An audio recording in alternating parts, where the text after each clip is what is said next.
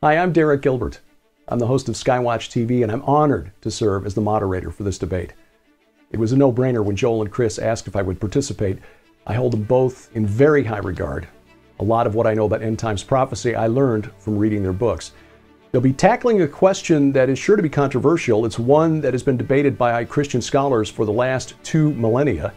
It hasn't been resolved yet, but we hope that by the end of this debate, you'll have a better idea of where and how the two men arrived at their positions. So, in the interest of keeping things moving and staying out of their way, let me introduce the two participants in this debate. First, on the left, the author of such books as Mount Sinai in Arabia, Mideast Beast, Mystery Babylon, and When a Jew Rules the World, Joel Richardson. You'll find him online at joelstrumpet.com. And on the right, the author of such books as False Christ, Daniel, a Commentary, Mystery Babylon, When Jerusalem Embraces the Antichrist, and Islamic Antichrist Debunked, Chris White. Online, chriswhiteministries.com. Again, the topic under discussion, will the Antichrist be a false Jewish Messiah? And here to present his case first is Chris White. Hey everybody, thank you for joining us for this debate. I'm going to skip most of the preamble just because I have a lot to get to, but I do want to say right at the outset that I really respect Joel and I'm really excited for this debate. I think it's going to be really fruitful. I also want to say that we agree on just about everything as far as I can tell, except for this one issue. And related to that, I also wanted to say that the position that I'm going to be defending can sometimes be perceived as anti-Semitic. And I just want to clear the air and say that is just not who I am as a person. I love Israel. I love the Jewish people. As far as I can tell, Joel and I have the exact same outlook in terms of Israel as a nation and as a people and their future. Try to think of it like this. The fact that, as Joel says in one of his recent books, a Jew will one day rule the world. That's the truest thing ever. And because it's so true, I think Satan is going to use that truth against not just the Jewish people in the future, but also against Christians, as we're going to see. So the thesis I'm going to be defending is that the Antichrist will present himself as the Jewish Messiah, and that he will attempt to be seen as if he is instituting what Jewish believers call the Messianic Age, and what we Christians call the millennial reign or the eternal kingdom. As most of you know, in the Old Testament there are many prophecies about the Messiah, most of which Jesus has already fulfilled. But as some of you also know, there are other messianic prophecies that have not yet been fulfilled, but which will be fulfilled during Jesus' second coming. So some of these prophecies are kind of obscure, not very well known, so if I jump right into showing you how the Antichrist fulfills these prophecies or attempts to fulfill these prophecies, then you might not get the importance of it. So first we're going to quickly run through some of these yet to be fulfilled messianic prophecies. This first one is pretty straightforward, pretty general. The Messiah will physically rule the entire world. This rule is not going to be optional, a rod of iron and all that, pretty standard theology there. The next one, the Messiah will make Jerusalem the capital city of the world. We see this over and over again in Scripture. His dictates are going forth from Jerusalem. People are coming to him in Jerusalem. Isaiah says it pretty clearly here, for out of Zion shall go forth the law and the word of the Lord from Jerusalem. This is in a very messianic context. This next one is not very well known, but it's very conservative theology, which is that in the millennium, temple sacrifices will begin again. These include animal sacrifices, wave offerings, incense offerings, the whole bit, really. Conservative scholars tend to view these sacrifices as sort of memorial, not for sin. We're saved by grace through faith in Christ alone, yet this does seem to be the case in the millennium. This is something that Joel agrees with in his recent book, that he also says that in the millennium there will be a sacrificial system in the temple again. This next one is also not that well known. A worldwide pilgrimage system will be in effect. There's actually a lot of info about this in the Bible, but all nations will be expected to travel to Jerusalem regularly with various types of offerings for the true God and Messiah, Jesus Christ, in the temple. As it says here, all flesh shall worship before me, in Isaiah 66. Here's another one about the nations and kings bringing their wealth day and night to the Lord from Isaiah 60. Other places talk about a yearly pilgrimage that will be required for the Feast of Booths. This next one, that the Messiah will sit in the temple to accept worship, seems implied in some of the other verses. It's fairly direct here in Ezekiel 43, 6 through 7, speaking of the temple in a millennial context. The next one is a crucially important messianic prophecy that Elijah will be a forerunner to the Messiah.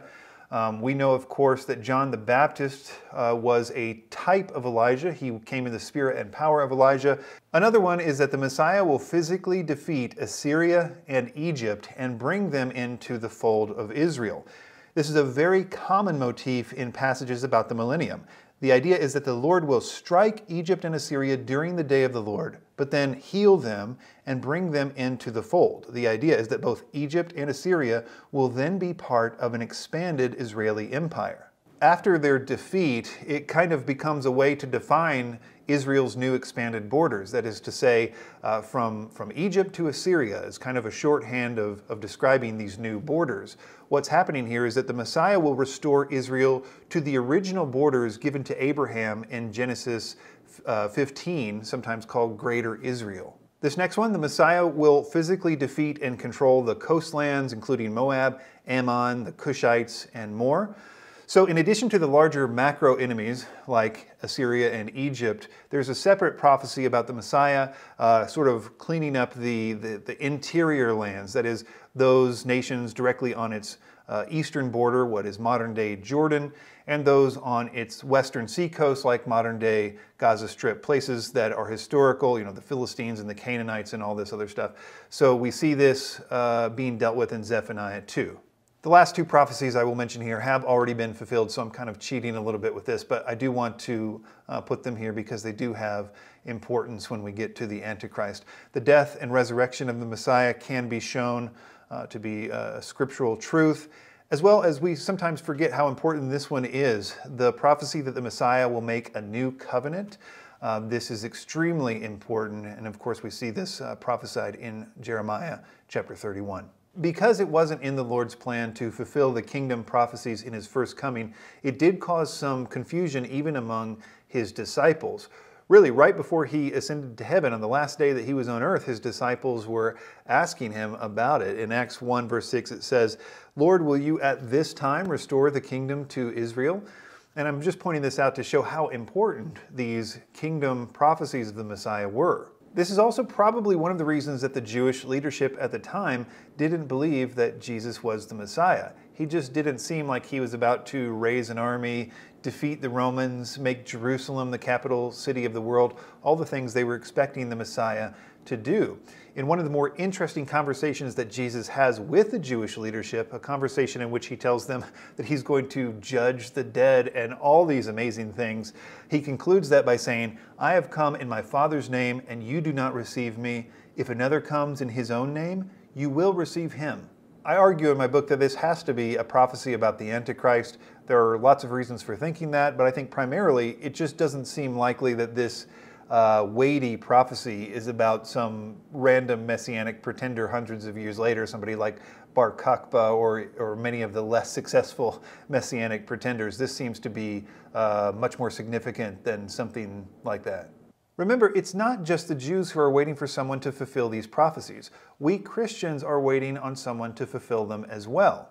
To be clear, I'm not sure if the Antichrist is going to claim to be the return of Jesus, or if he's going to claim that Jesus wasn't the real Messiah, but that he is because he fulfills all these prophecies. I'm not sure. But one thing is sure, the deception is going to be for you and me as well. And it's especially going to be difficult to resist if he comes on the scene as a hero, if he destroys some enemy that we're all super scared of, if he defends Israel from its natural enemies and restores Israel to its historic borders and then fulfills all these messianic prophecies of the millennium, let's just say there's a reason that Jesus time and time again warned us specifically against false messiahs.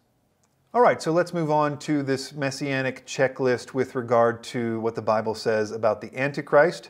The first, the Antichrist will physically rule the entire world, is pretty much a no-brainer. That is very evident from Scripture. It's also evident that these nations do not have a choice in the matter. They either capitulate or are destroyed. The next one, Jerusalem will be made the capital city of the world. There are lots of ways, in my opinion, to show this, but first let's look at Daniel 11, verse 45. It says that he's going to set up his palatial or palace or royal tents between the seas and the glorious holy mountain. The glorious holy mountain is unambiguously Jerusalem. I should say that this verse is fairly difficult to translate, evidenced by the different ways that Bible versions have it, but they're all saying basically the same thing.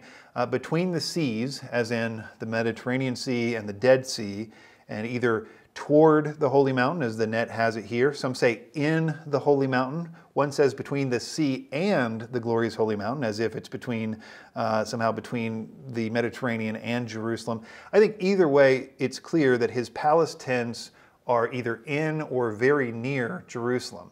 But by far the best proof texts for this are in Revelation 17 and 18. And if you stick with me through the end of this 30-minute opener, I'm pretty sure if I convince you of nothing else here, I will be able to convince you that the Antichrist's capital city is Jerusalem. All right, so the Antichrist is attacked by and defeats Assyria and Egypt, as we'll see later.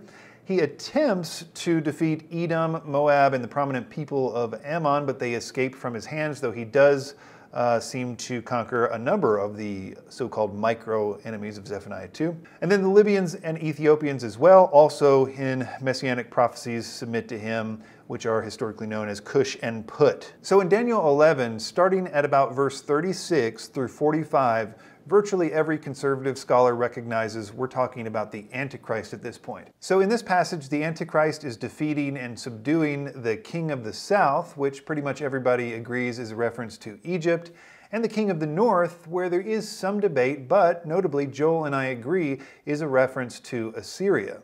The other countries mentioned here are also a part of specific messianic prophecies.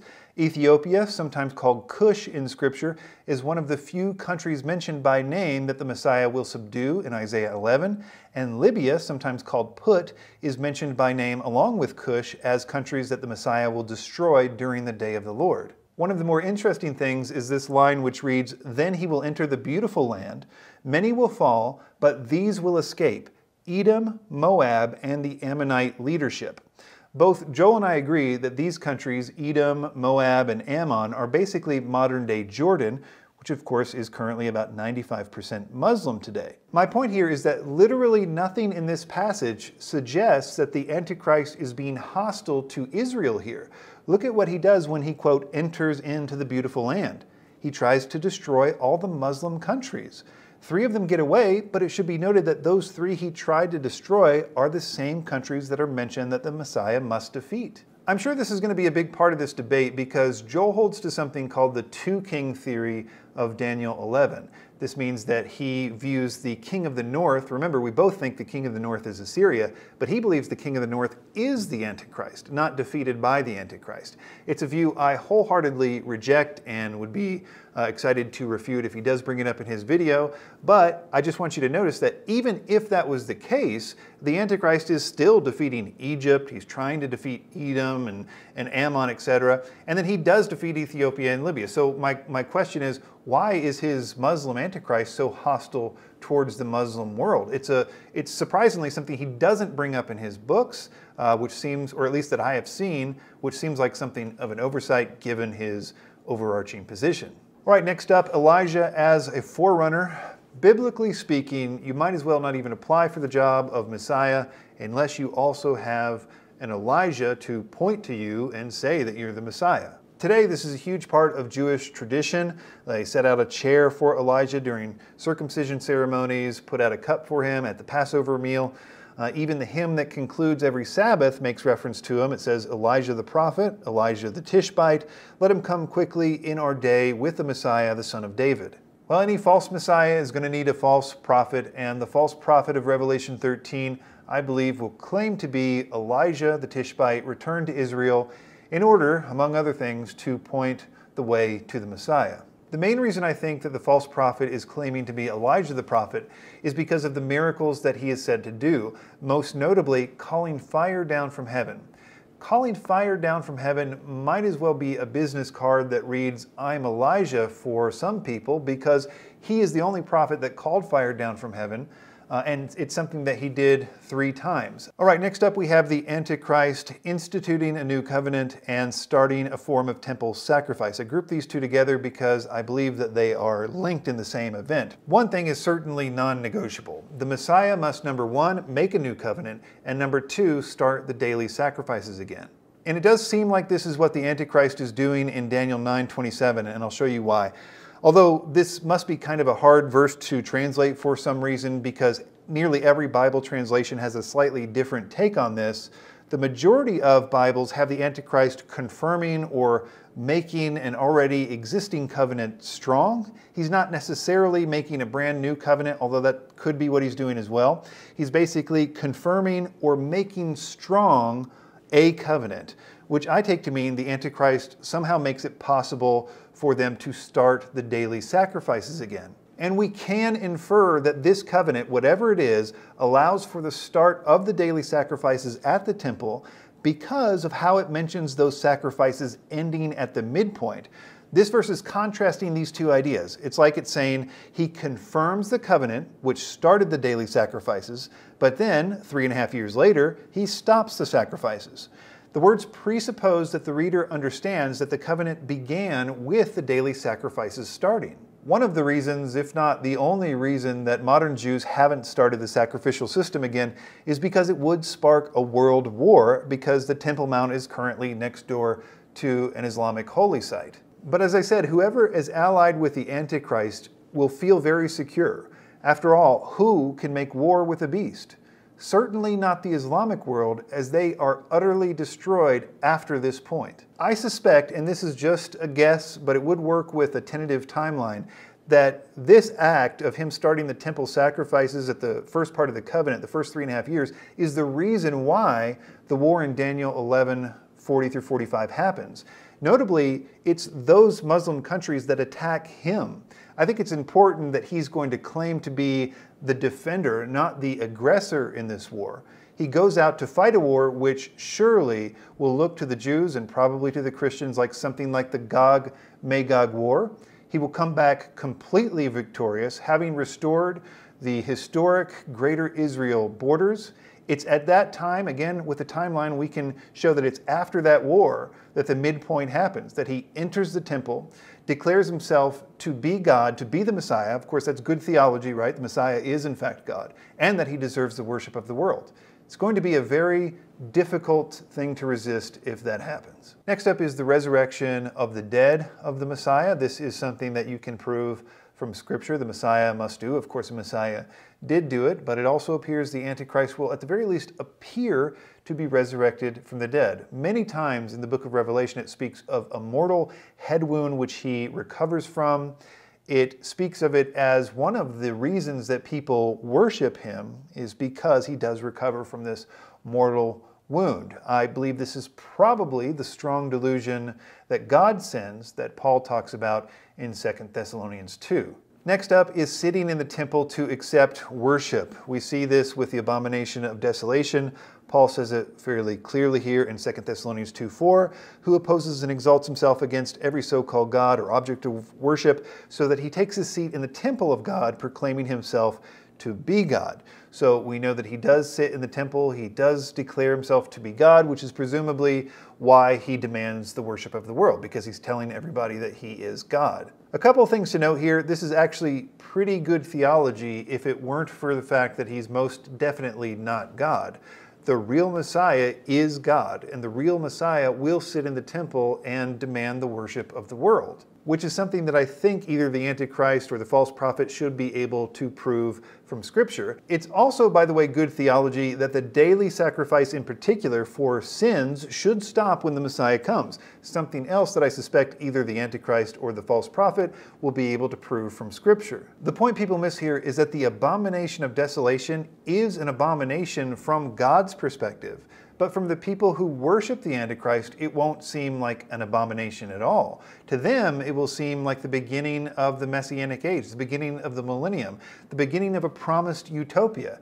And like all tyrants who promise a utopia, the first thing that they have to do is get rid of the people who don't believe in the utopia. And that's why the greatest persecution of all time begins exactly at this point. All right, the next two, the Antichrist will have a worldwide pilgrimage system to Jerusalem. Merchants from the sea will bring gifts such as silver and gold, and as we'll see, a lot more. But I kept these at the last here because I want to use them to transition to one of my favorite subjects in the Bible, the identity of Mystery Babylon. In my opinion, the study of Mystery Babylon is the best, most rock-solid way to prove the identity of the Antichrist. It was actually me studying Mystery Babylon that convinced me of the false Jewish Messiah theory, not the other way around. But to sum up my thesis, Mystery Babylon in Revelation 17 and 18 is the last days city of Jerusalem, the future Jerusalem that will embrace the Antichrist as Messiah and promote his worship to the rest of the world. Let's first go over the basics. These are the things that most good teachers would agree with about Mystery Babylon. Mystery Babylon is a vision that John had of a woman riding a seven-headed, ten-horned beast. We know that this beast is the Antichrist because it's the same seven-headed, ten-horned beast that we see back in Revelation 13 with names of blasphemy, etc. So obviously it's the Antichrist. So this is a picture of a woman who believes she has found her king and her husband with the Antichrist. And we see that the entire world becomes intoxicated because of the love that she has for the beast. Then an angel comes along and gives a literal interpretation of John's allegorical vision. The angel says that the woman that he saw was a city. He describes how the city will rule over the entire world. Merchants will become wealthy because of all the things they sell to it. It will be burned with fire. Basically, a lot of literal things that can happen to a city. This is why most people understand that Mystery Babylon has to be a physical city. So the thesis here is that Mystery Babylon is the last days city of Jerusalem. The Jerusalem that has embraced the Antichrist as Messiah, a Jerusalem that is in the middle of building a new temple, sacrificing with gold, silver, precious stones, incense, animal sacrifices to the Antichrist, as well as actively promoting the worship of the Antichrist to the rest of the world. The first proof text is a pretty strong one. It says, "In her was found the blood of the prophets." It's strong because there is only one place in Scripture where prophets were killed, which is Jerusalem. But more importantly, Jesus says that it's actually impossible for a prophet to be killed anywhere except for Jerusalem. "Nevertheless, I must walk today and tomorrow and the day following, for it cannot be that a prophet perish out of Jerusalem." So that is a pretty interesting statement. Jesus seems to be saying here that it is impossible for a prophet to perish outside of Jerusalem. He seems to reiterate this in the next verse where he says, "O Jerusalem, Jerusalem, which killest the prophets." Well, what about this part of that verse, you might say? What about all who were slain on the earth? Surely I will need to go looking for somewhere else besides Jerusalem to find a place that the Bible says is responsible for all the blood of all the slain on the earth.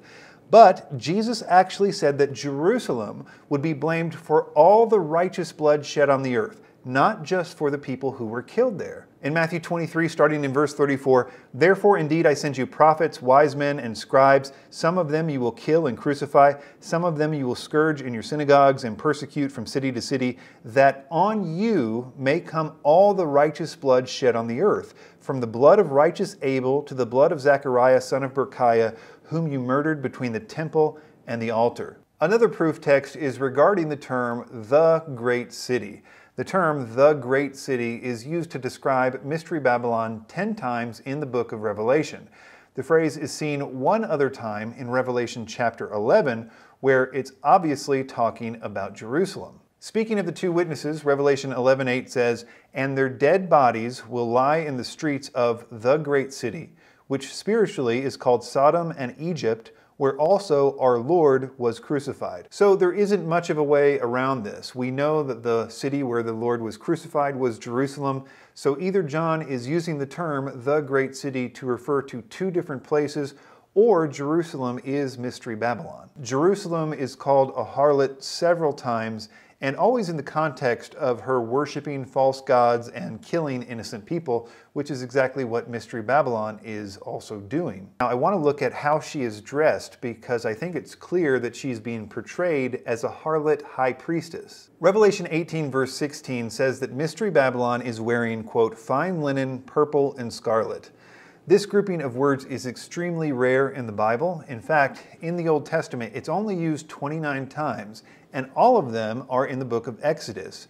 It is describing either the cloth needed for the temple, the curtains, that kind of thing, or the clothing for the high priest. Another high priest garment she has is a name written on her forehead, which reads Mystery Babylon the Great, Mother of Harlots and Abominations of the Earth. This is contrasted with the high priest who had a name also written on his forehead, except it read Holiness to the Lord. Even this phrase, Mother of Harlots, on her forehead is pretty interesting because in Scripture, Jerusalem, as well as other cities, were referred to as mothers. Their children were the citizens of that city. Here are a few examples of Jerusalem being referred to as a mother or her children as the inhabitants. It says, the filth of the daughters of Zion and purge the blood of Jerusalem. But Jesus turning unto them said, Daughters of Jerusalem. In that Matthew 23, O Jerusalem, Jerusalem, the one who kills the prophets and stones those who are sent to you, how often I would have gathered your children together. So again, we have this idea of Jerusalem's children being prostitutes. She is the mother of prostitutes. One of the more fascinating things I found when researching my book about Mystery Babylon was that all the items that the merchants brought to it are specifically mentioned in other places in Scripture. Sometimes the only other time they are mentioned, they are items needed to start the sacrificial system in the Old Testament or build the temple. And I believe this helps to show that this last days Jerusalem must be in the middle of a huge worldwide pilgrimage system where people are coming in droves to worship the Antichrist. This first grouping of words is interesting for a few reasons. First, gold and silver are not a common grouping in the Bible, but as we saw, gold and silver being brought to a city for a worldwide pilgrimage by sea merchants, that concept is pretty rare, but that is a messianic prophecy. But when you take precious stones and you include that as a group, this is an exceedingly rare combination. Appearing in Daniel 11 is one of the only other times it appears, and in Daniel 11 it is the items needed to worship the Antichrist's God, which of course is extremely provocative, but it gets more interesting. We've already talked about fine linen, purple, silk, scarlet, but to recap, these specific items when grouped like this are always used in Scripture to refer to either the cloth material for building the temple or for the high priest's clothing. I'm going to skip a few here in the interest of time, but this next one is really provocative. It says, all manner of vessels, most precious wood and brass, iron and marble. So this grouping of words is only seen one other time in Scripture, and that is in 1 Chronicles 29 verse 2, where King David lists the items he has acquired for Solomon to build the temple. In other words, these are items needed to build not just a temple, the temple.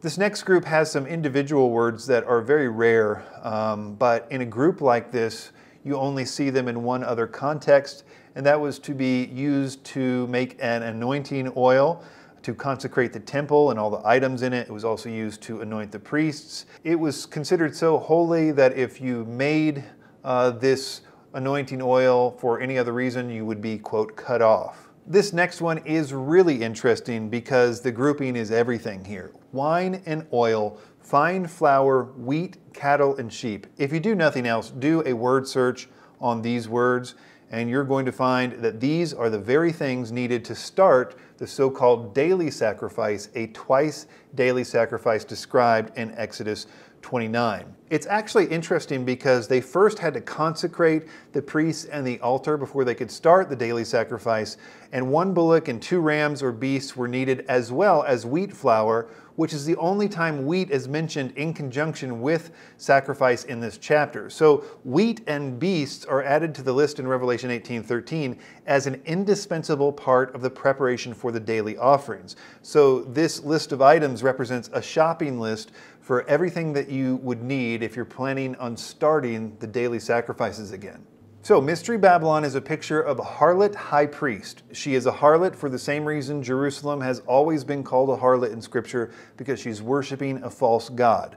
but she is a high priest because she is promoting the worship of the Antichrist to the rest of the world. Revelation 18:3 puts it, "For all the nations have drunk the wine of the passion of her fornication." In other words, she is fornicating or worshiping the beast so passionately that the nations become drunk off that passion. So she's happy with her king and her husband. She worships him so intensely that the world is drawn in by it and worships the Antichrist as well. There's one other proof text I need to talk about very quickly, which is Daniel 11:37, which says, "He shall regard neither the God of his fathers nor the desire of women," etc. In context, this is speaking of the Antichrist. This has led some to believe that the Antichrist must be ethnically Jewish because this phrase, God of his fathers, is a very Jewish concept in the Bible to refer to Yahweh. Some commentators have even gone so far to demand that it must be God of his father, or gods of his fathers with a lowercase g in plural. But that's just wishful thinking on their part. The truth is, and this is something that Hebrew scholars Michael Heiser, J. Paul Tanner will point out, that the word Elohim, which we translate as God, can be either plural or singular, but it depends on the context. There's nothing in the word that means it one way or the other. It's kind of like the English word sheep. The sheep is lost, the sheep are lost. It's the context that helps us. But here, the context, it can go either way. But I would suggest this in terms of interpretation. This phrase, God of his fathers, is used several times in the Bible. Every other instance it's used to refer to Yahweh.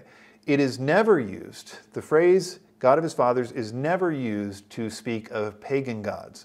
To sum that up, I believe that the Antichrist probably will be ethnically Jewish. The early church, which all believed that the Antichrist would be Jewish, they had some sort of odd theories that he would come from the tribe of Dan. I don't follow their reasoning on that at all. I think that he'll probably be from the tribe of Judah.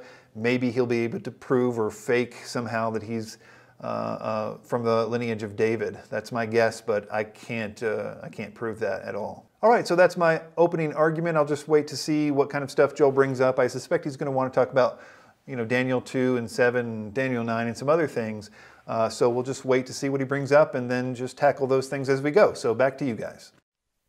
We've heard from Chris, and now with 30 minutes to present his opening arguments, Joel Richardson. All right, thank you so much. Welcome, everyone. Let me just begin by thanking Chris White for graciously agreeing to participate in this debate, in this very important discussion.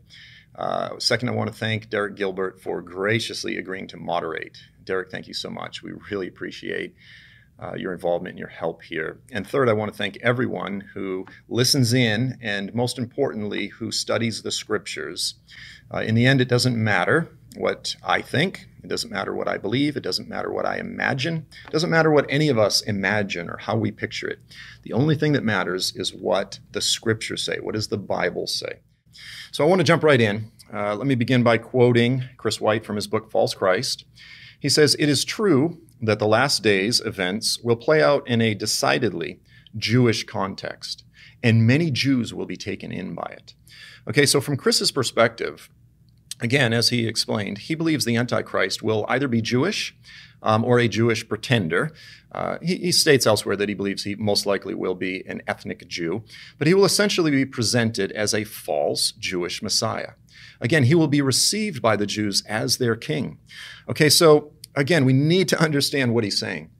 According to Chris, a Jewish Antichrist will lead Satan's last days armies.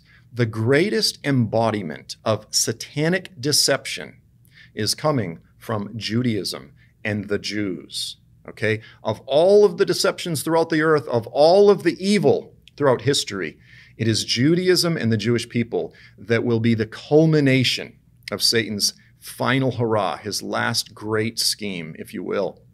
He believes that a Jew will overthrow the world.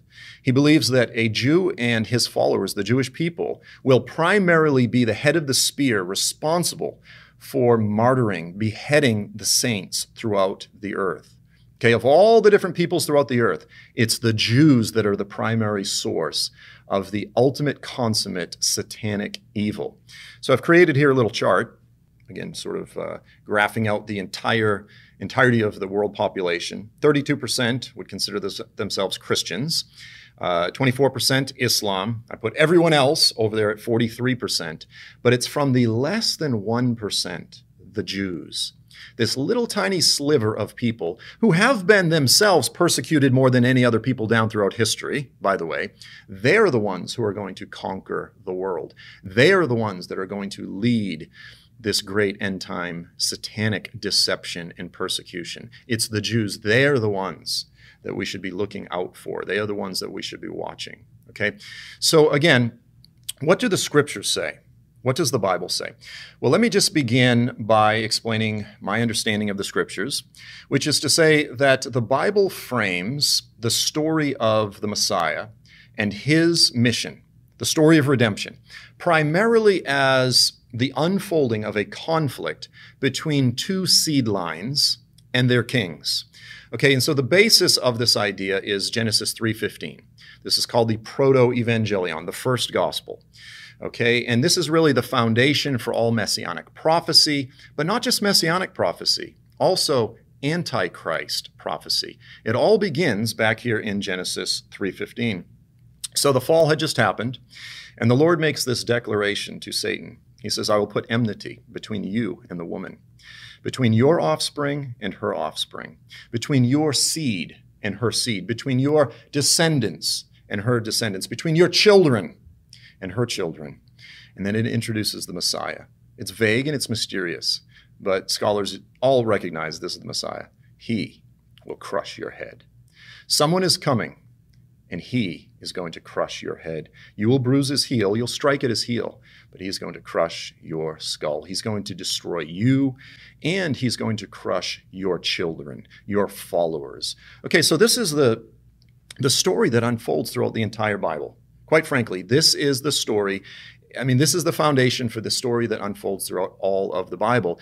And the end times, to understand the end times in a very simple way, it is the culmination of this story. It's the same story playing out throughout the scriptures that culminates with the king of the unrighteous satanic children clashing with the king of the righteous. Now, who does the Bible say are the righteous and the unrighteous?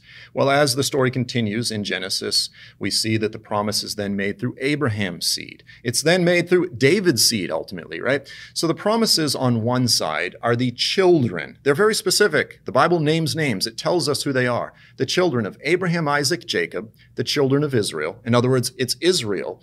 And then the New Testament tells us that it will also be the spiritual children of Abraham by faith. So we could say the church. So it's Israel and the church. That's the righteous seed line. And on the other side, the children of Satan. It's Cain. It's Moab. It's Edom. It's the Assyrians. It's the Babylonians. It's Antiochus Epiphanes is the premier prototype and forerunner of the Antichrist. It's the Romans. It's a series of adversarial Gentiles that come against the people of Israel.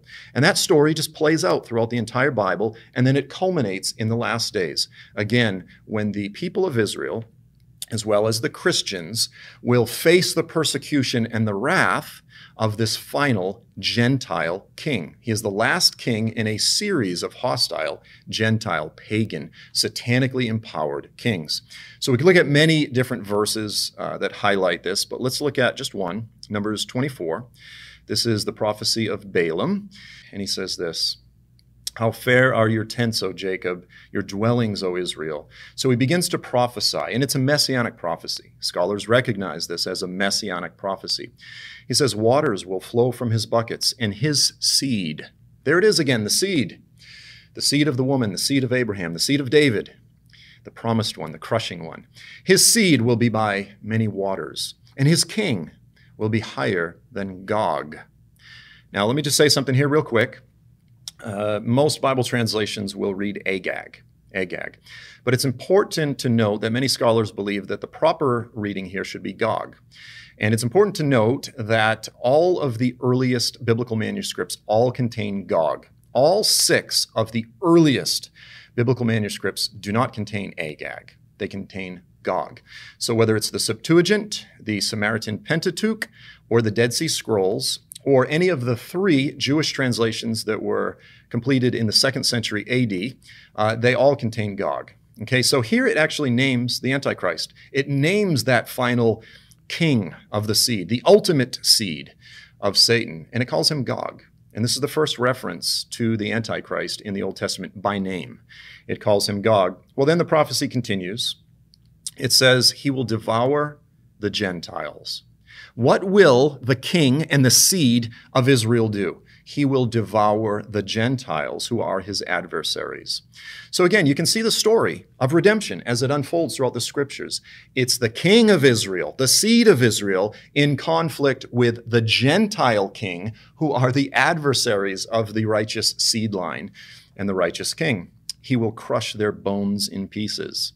There it is again, the crushing one of Genesis 3:15. He will shatter them with his arrows. He couches, he lies down as a lion. It's now quoting Genesis 49. This is God's prophecy to Judah that says, Judah, it's through you that the Messiah is going to come, the king is going to come. And then blessed is everyone who blesses you. Cursed is everyone who curses you. Who's that talking about? Abraham, Isaac, Jacob, the children of Israel.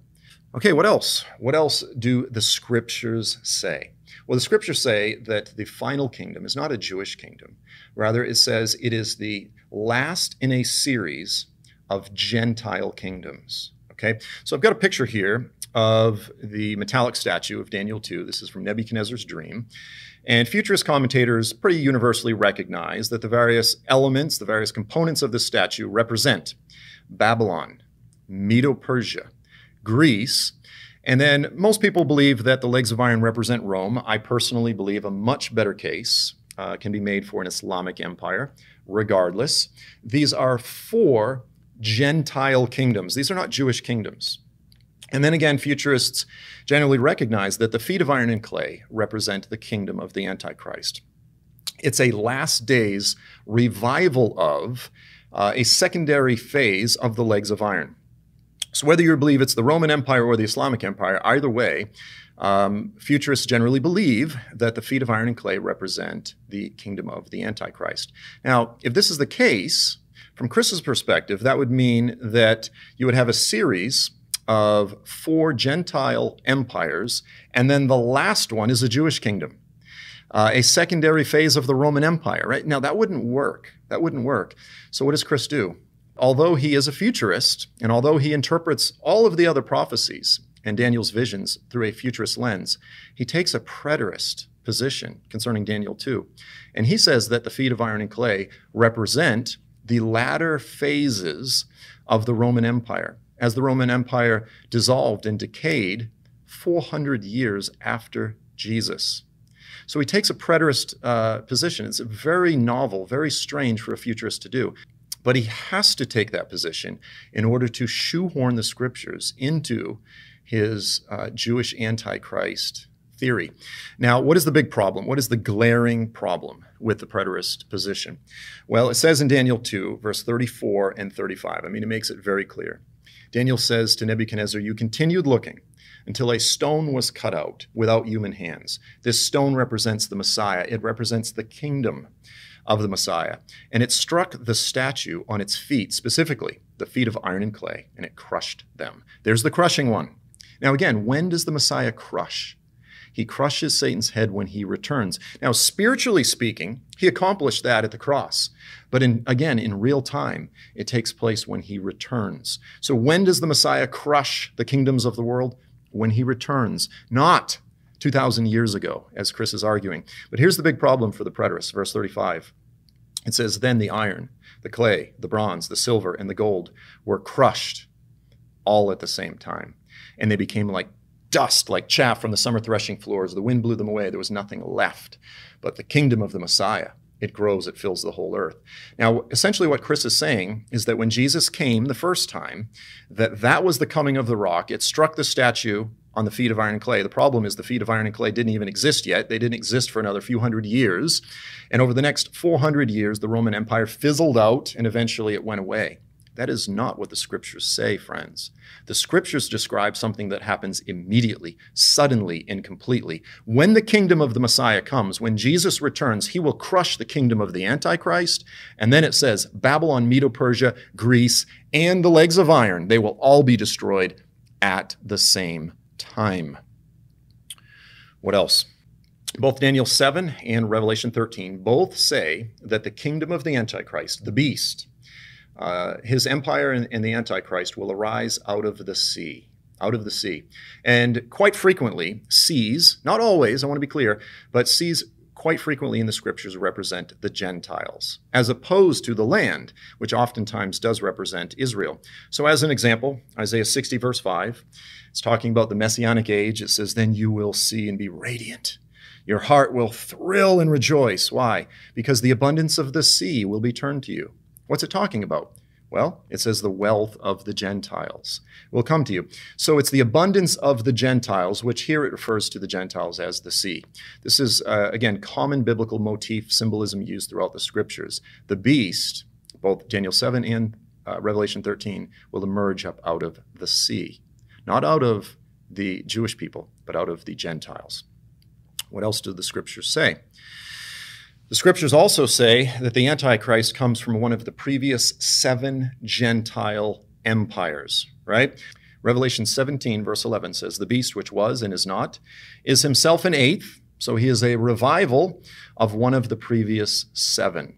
So futurist commentators believe that the 7 here either refer to 7 historical empires or 7 historical persecuting Gentile kings. Again, so I personally believe it's Egypt, Assyria, Babylon, Medo-Persia, Greece, the Roman Empire, the Islamic Empire being the 7th, and then the Antichrist comes back as a revival of the 7th. But the point is this, the Antichrist is a revival of one of these 7 in a long chain, a historical continuum of pagan, Gentile, adversarial kings. Okay? He is not a Jewish king. There's not a single Jewish king in the 7 here. Okay, what else do the scriptures say? Well, the Bible says, Jesus says, that the Antichrist will be the final ruler of a time period referred to as the times of the Gentiles. Luke 21, verse 25, Jerusalem will be trampled underfoot. It will be crushed underfoot. The Gentiles will tread underfoot Jerusalem. This is not just an issue of them getting their dirty footprints all over the carpet. It says trample it down like crushing grapes, okay? Until the times of the Gentiles are fulfilled. It says the Gentiles. Not the Jews aren't controlling Jerusalem in the last days. It says the Gentiles are controlling Jerusalem. Until when? The times of the Gentiles are fulfilled. The Antichrist is the final king during a period known as the times of the Gentiles. I mean, that should be pretty clear. Okay, now we need to understand Chris's vision of the last days. So I want to quote him a bit more so we can have a better vision of exactly what he expects us to believe the Bible teaches. So Chris says this. This is very important. He says, when the Antichrist surrounds Jerusalem with these armies, there's no indication that he's hostile toward Jerusalem. No, in other words, from his perspective, he says the Jews will excitedly, happily receive the Antichrist when he marches into Jerusalem. They will receive him as their king, because he will fulfill everything that they've been expecting. And then he will enthrone himself in the temple, and they will be excited. Here's another quote from Chris.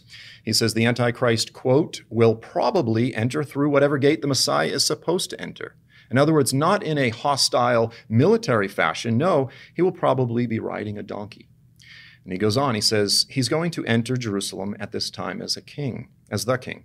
He sits in the temple, not as a person defiling the temple from the Jews' perspective. He acknowledges that it will be defiling the temple from God's perspective. He says, it's not an abomination from their perspective, right? They will be glad.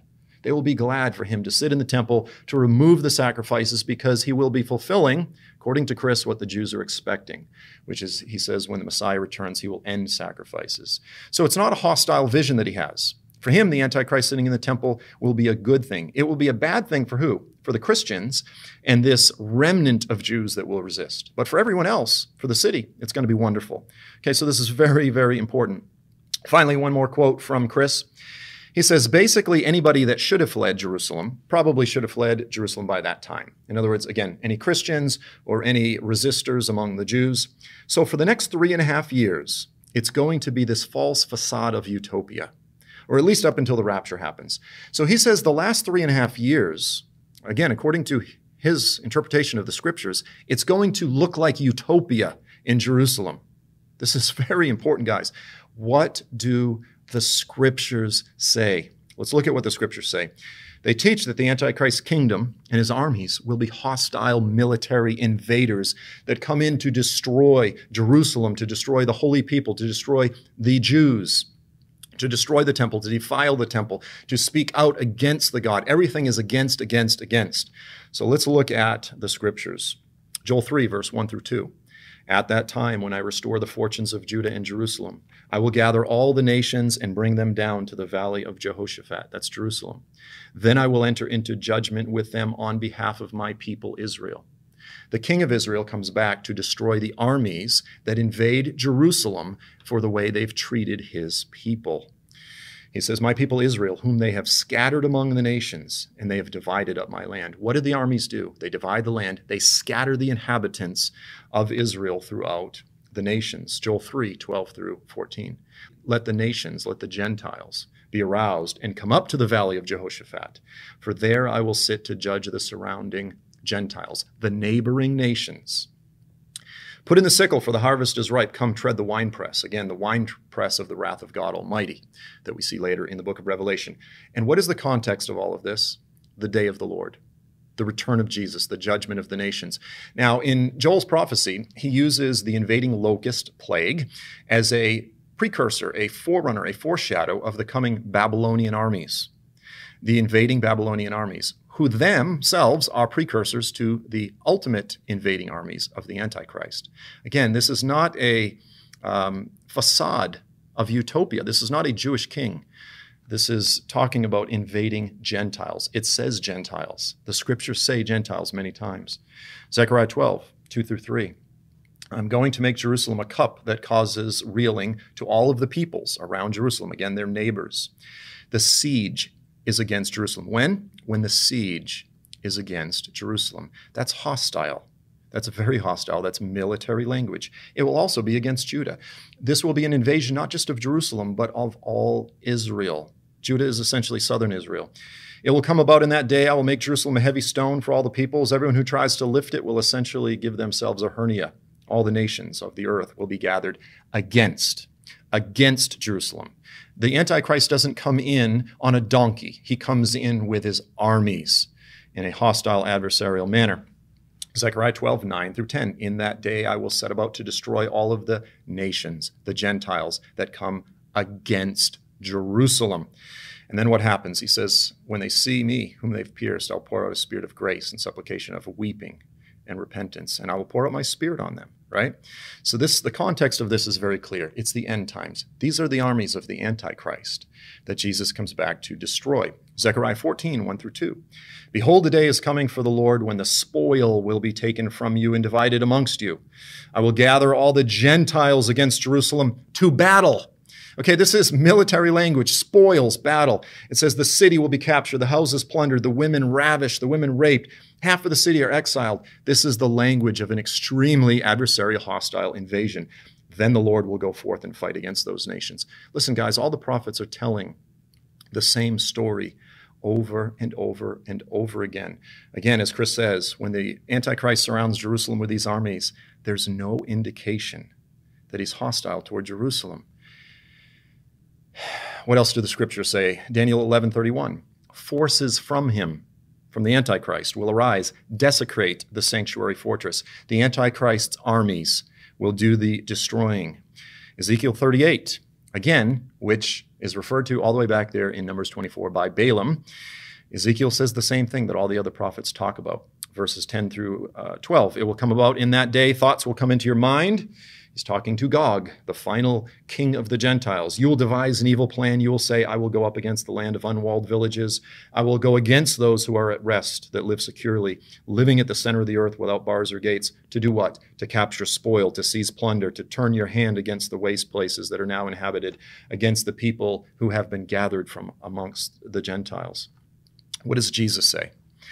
Luke 21, 20 through 25. Jesus said, when you see Jerusalem surrounded by armies, again, these are hostile invading armies, then recognize that its desolation is near. Then those who are in Judea must flee to the mountains. Everyone in Israel, not just a little remnant, everyone must flee. And those who are in the midst of the city must leave. Those who are in the country must not enter the city, for there will be a distress upon the land and wrath upon this people. the land of Israel, the people of Israel. Satan has always been trying to wipe them out. This is his final effort. He says, they will fall by the edge of the sword. They will be led captive to the nations. Jerusalem again will be trampled underfoot by the Gentiles and their king until the time of the Gentiles are over. What else do the scriptures say? The Bible teaches that the Antichrist will blaspheme and say horrible things against God. Now, Chris says that the defiling of the temple, now please listen to this, occurs not because the Antichrist is claiming that God is bad. In other words, he's not saying negative things against God. No, he says he's not presenting any overt verbal blasphemy. No, it's because he claims to be God. So essentially what Chris says is that the Antichrist will do the same thing that Jesus did, claim to be God. That's one form of blasphemy. For a man to claim to be God, if he's not God, is blasphemy. But there's another kind of blasphemy, and that's when you speak out against God. That's when you say horrible things about God. What do the scriptures say? What do the scriptures say? Daniel 7:25 says the Antichrist will speak out against the Most High and wear down the saints of the Highest One, against God, against his people, against the nation, against Jerusalem, against the temple. Everything related to Israel, the Antichrist and Satan is against.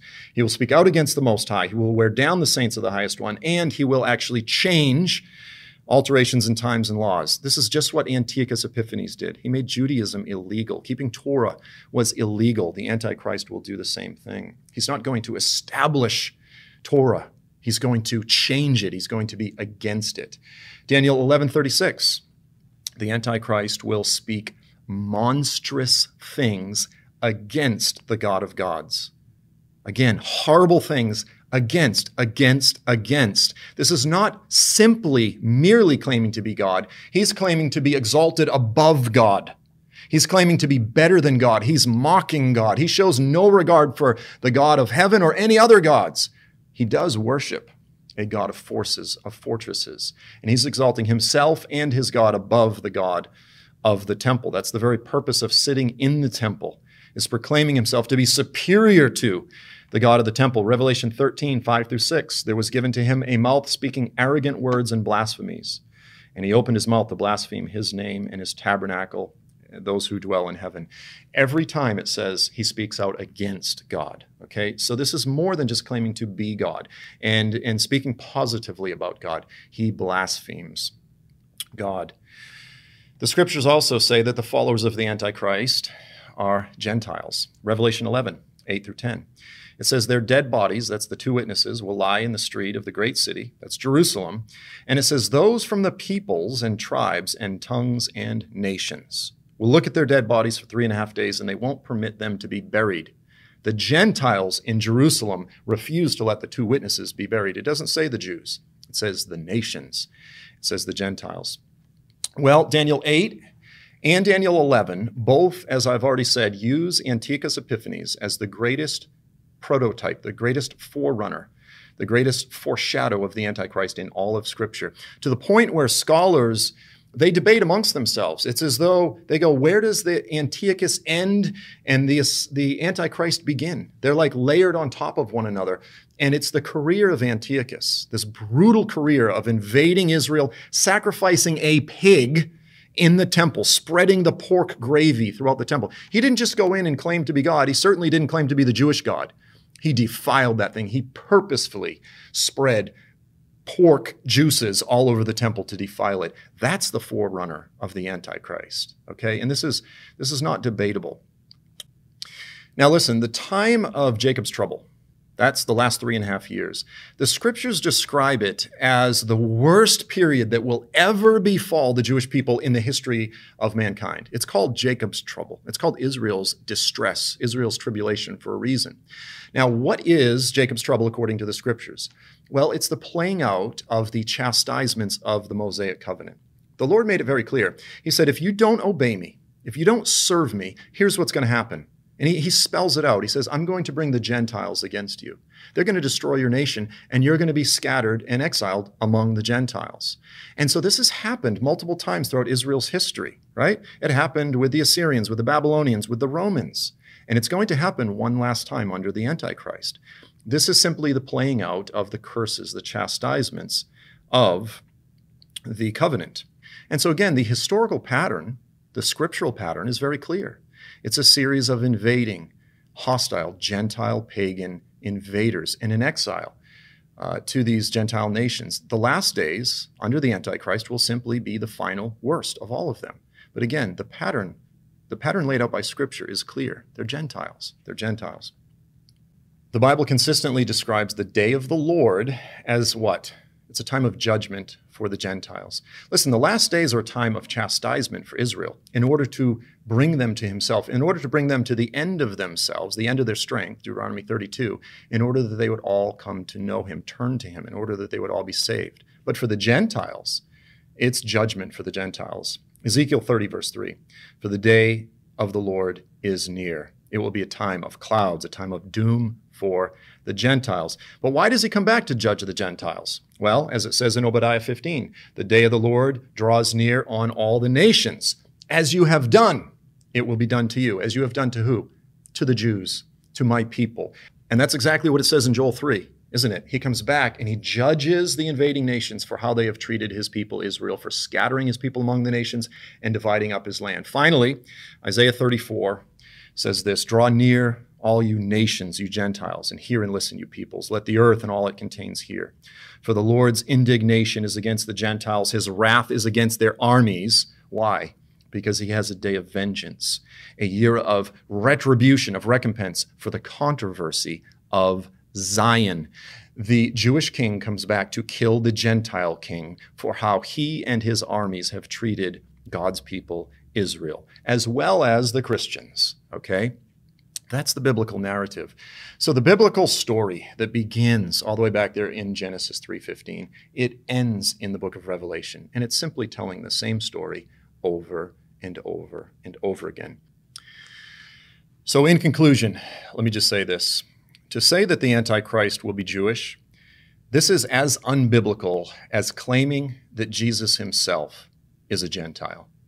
Okay, these views, these are not simply unbiblical views. These views are evil. They are satanic, and they've been around for a long time. They take on many different forms. The Jews control the world. The Jews are going to control the world. The Jews are going to produce a king that will be the overthrower of the world. The Jews control the banking system. The Jews control the media. The Jews control the United States. The Jews are going to produce the individual that will be responsible for the shed blood of the saints, for the beheading of multitudes of saints throughout the earth. It is the Jews that are the greatest culmination of satanic deception that mankind has ever known.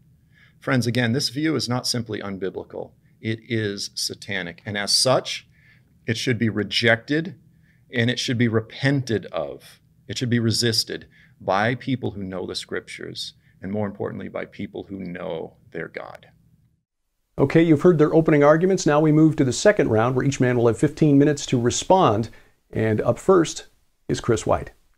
The vast majority of the verses that Joel cites against my theory are prophecies about Armageddon and the Gog-Magog war, in which Gentile nations attack Israel. But what should be clear from my writings is that I absolutely agree with all of those verses, but it's all about when those events happen. Let's look at a timeline that I know Joel would more or less agree with, since we hold to a very similar view with regard to the timing of the day of the Lord.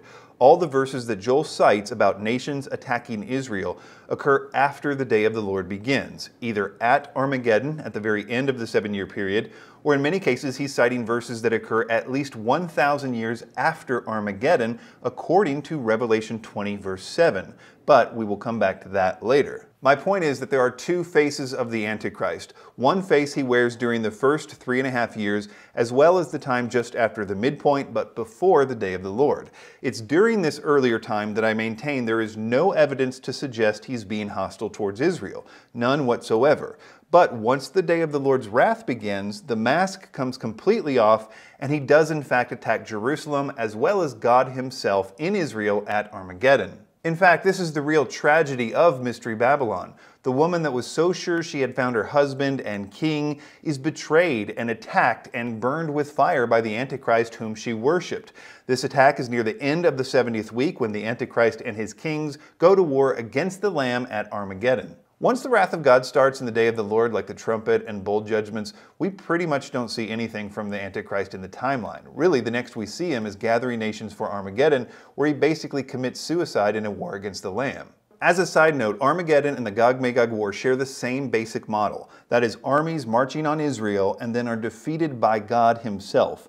Armageddon is a typological prefiguration of the Gog-Magog War, but the actual literal fulfillment of the Gog-Magog War is at least 1,000 years after Armageddon, and so there's no theological possibility for the Antichrist to be involved in the Gog-Magog War, since he has been in the pit of hell 1,000 years before it even happens, and thus the idea of the Antichrist being named Gog is just wrong. I encourage you to go through all the recent papers and the details about this because it's becoming a very well established view, and the arguments against it are pretty weak and dealt with in the papers.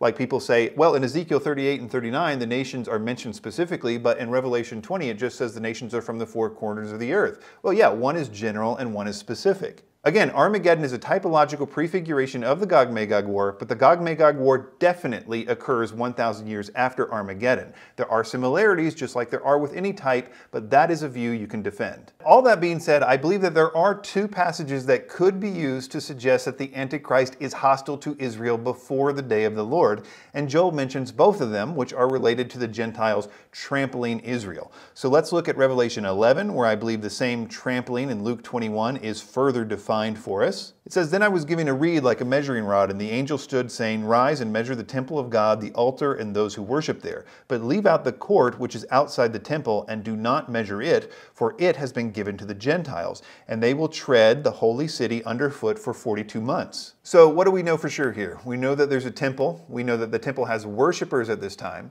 We know that the temple has a court that is given to the Gentiles. This seems to be a reference to the court of the Gentiles, which in previous temples was the place you went to buy the animals you were going to sacrifice, or to change out your currency to the temple's currency. It was a place where Gentile converts to Judaism were allowed to enter. This passage is suggesting that in the end times, Gentiles will come in massive droves to the temple in Jerusalem. As I pointed out in the first video, Jerusalem is going to be the capital city of the world in the end times. There will be a constant stream of Gentiles, and this temple is literally going to be the busiest place on the planet. And that's what's meant by Gentiles trampling the city. Joel, on the basis of this word trample, wants you to believe that these Gentiles are destroying the city. But this would be a pretty odd way to put this if it were true. Why mention that Gentiles had been given a court at all? In fact, why is there even a temple standing with people worshiping in it at all? In Joel's view, Muslims are, I guess, rampaging the temple for 3.5 years, but apparently they aren't even able to stop people worshiping there? That view just doesn't fit. Again, all the evidence he has for this is the word trample, which, to be fair, can mean to destroy, but check out some of the other meanings, including this very interesting way the same underlying Greek word is used in the Septuagint. Isaiah 1 says, "When you come to appear before me, who has required of you this trampling of my courts? Bring no more vain offerings. Incense is an abomination to me. New moon and Sabbath and the calling of convocations. I cannot endure iniquity and solemn assembly." So God is dissatisfied with Israel in this verse, and he tells them that their sacrifices are vain. He calls their comings and goings to the temple to offer these vain sacrifices, quote, trampling of his courts. And you have to admit that's a pretty coincidental usage of the same word. So this idea of Gentiles trampling the city is, in my opinion, the best hope for somebody trying to prove that the Antichrist is being hostile towards Israel before the day of the Lord, but instead it just ends up being one more proof text that in the last days, all the world, including the Gentile world, will be forced to travel to the temple to offer sacrifices to the Antichrist. Next, I want to talk about Joel's idea that the abomination of desolation cannot be an endorsement of the temple, but rather the Antichrist sitting in the temple must be an overt defiling of the temple, like, quote, spilling pig's blood on the altar, in other words, as a way to delegitimize it. Let's look at 2 Thessalonians 2:4 because it's pretty clear what's going on here if we look at the meanings of these words. It says, "He opposes and exalts himself above every so-called God or object of worship, and as a result he takes his seat in God's temple, displaying himself as God." So the Antichrist exalts himself over two things here. First is so-called gods, which is almost universally understood by translators to be equated with small g gods, like in 1 Corinthians 8 verse 5.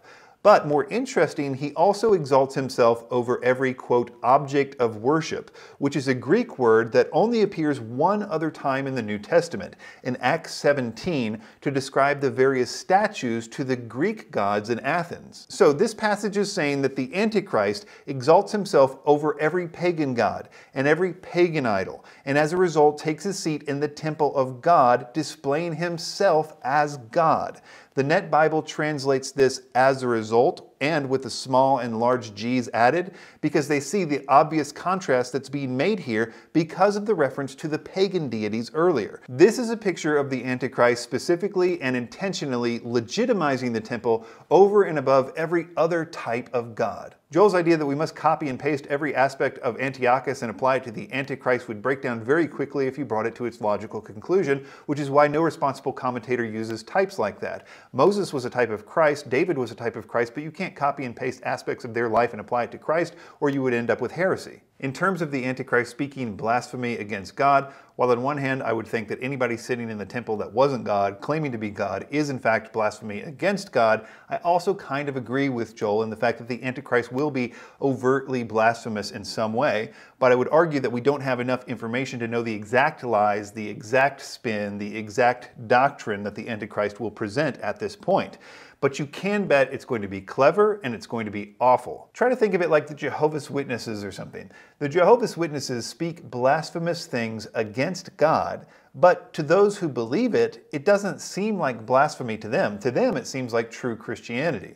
In other words, I think that you could be blasphemous against God as a function of your false doctrine, and that's over and above him sitting in the temple declaring himself to be God. Joel says that I'm saying that the end times will play out as a Jew versus Gentile war.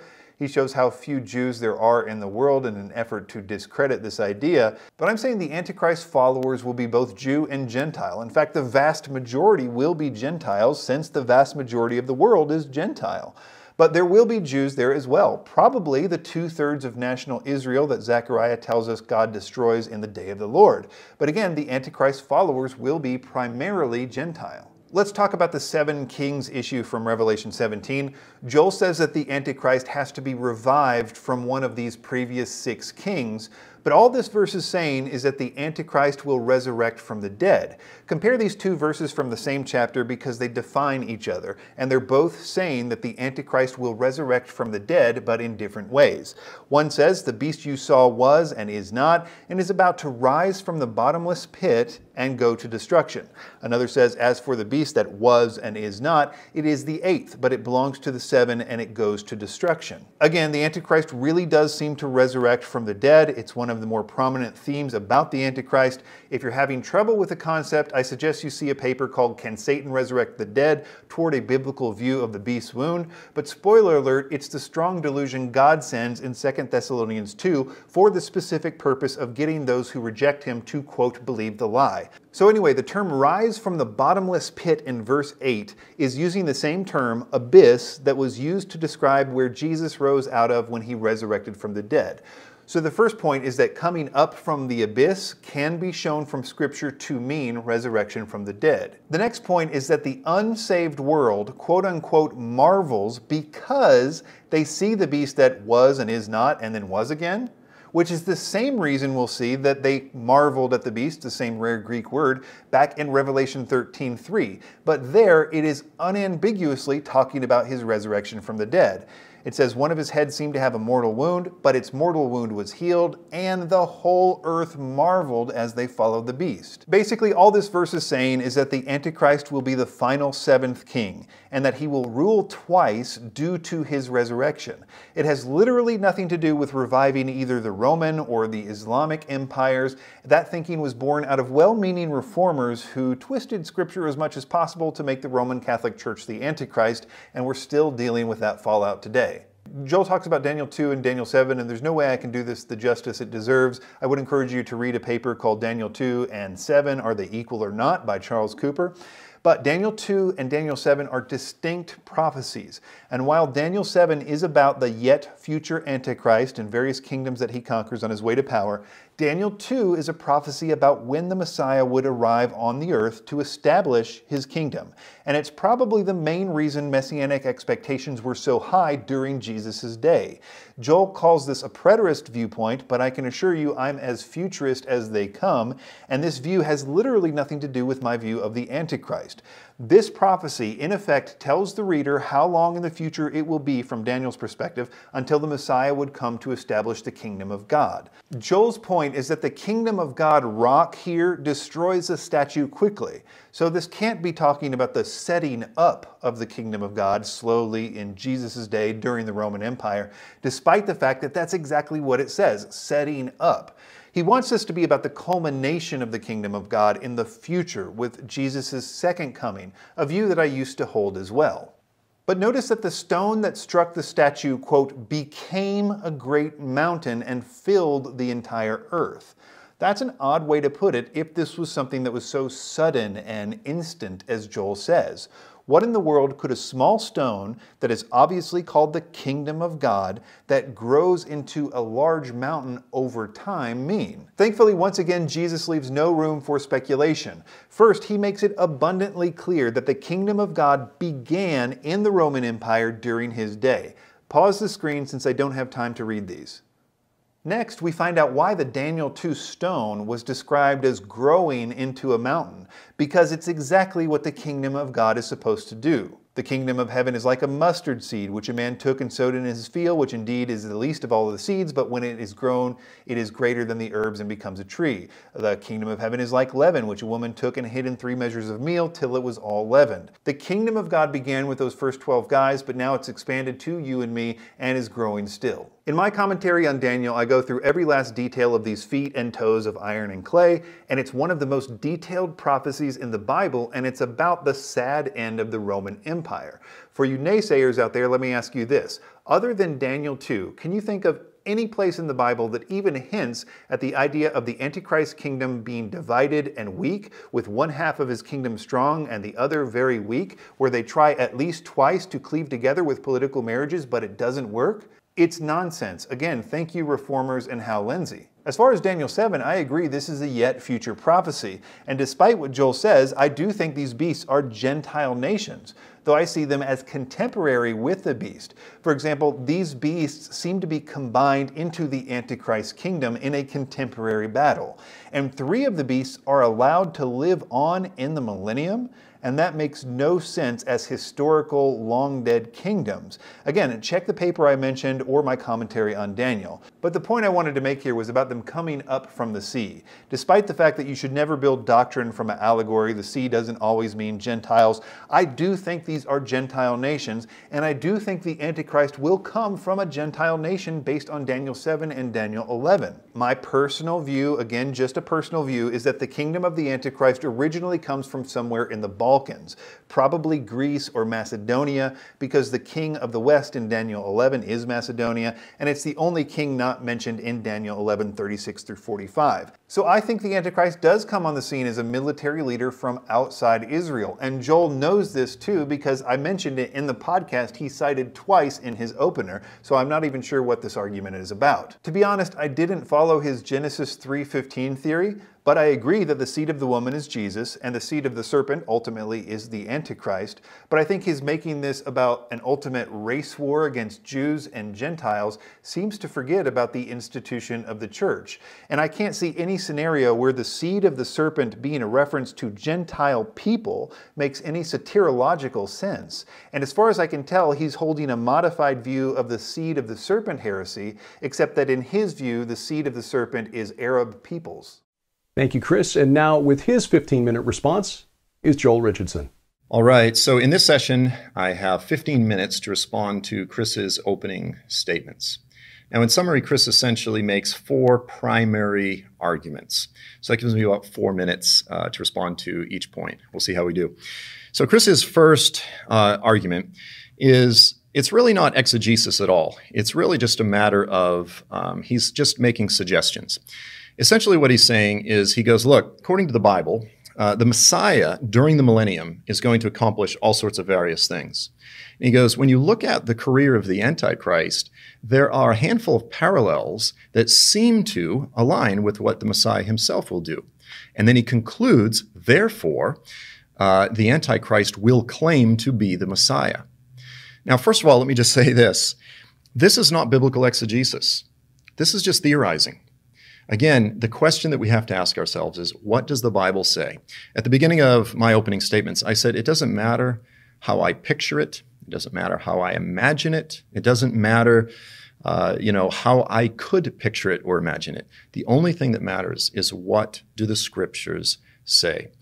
Okay, so his second point is he cites John 5:43. Now, this is usually the first verse that everyone who claims that the Antichrist will claim to be the Messiah, this is the one they always point to. Jesus said this. He said, I have come in my Father's name, and you do not receive me. If another comes in his own name, you will receive him. Now, Chris says this. He says, I argue in my book, this has to be a prophecy about the Antichrist. Why? I would argue, no, it doesn't. Look at the verse again. It doesn't say anything at all about the Antichrist.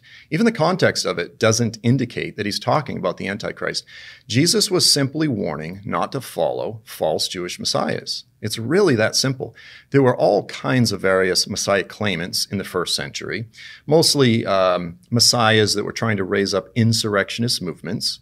And Jesus' warning was really very simple. He goes, if the Messiah doesn't burst forth from heaven in blazing glory like the lightning across the sky, flashing from the east to the west, pay no attention to them. If they're out in the desert doing this, doing that, pay no attention. Because when the Messiah comes back, he is going to come back in the glory of his Father, right? Jesus made it very clear. Pay no attention to false messiahs.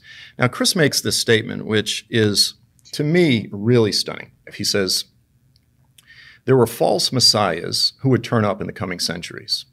In my opinion, however, none of these Messiah claimants were significant enough or widely accepted enough to warrant a singling out of one over the other by Jesus. So essentially, Chris is saying, yeah, there were some different Messiah claimants that came along. In fact, in his opening statements, he mentioned Bar Kokhba. He goes, but none of them were really that significant. Guys, this is amazing. Okay, now I understand that most Christians are not familiar with Bar Kokhba and the Bar Kokhba revolt, but we should be. Look, this was roughly 130 AD. Okay, so this is about 100 years after Jesus. Now, this was the third great revolt. The first revolt was 70 AD. That's what led to the fall of Jerusalem. Then there was a second revolt, and then the third one. This was the decisive end of the nation of Israel. This was the end, okay? So there's this guy named Shimon ben Kosiva, okay? And the revered Rabbi Akiva, probably the greatest rabbinic authority in the land at the time.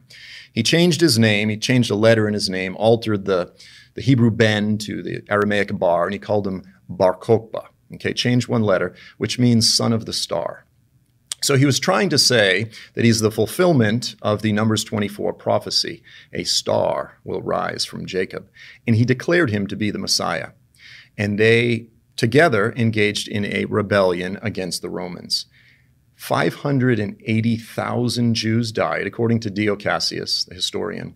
And he says, and an uncountable number died of starvation and plagues and diseases and all kinds of things.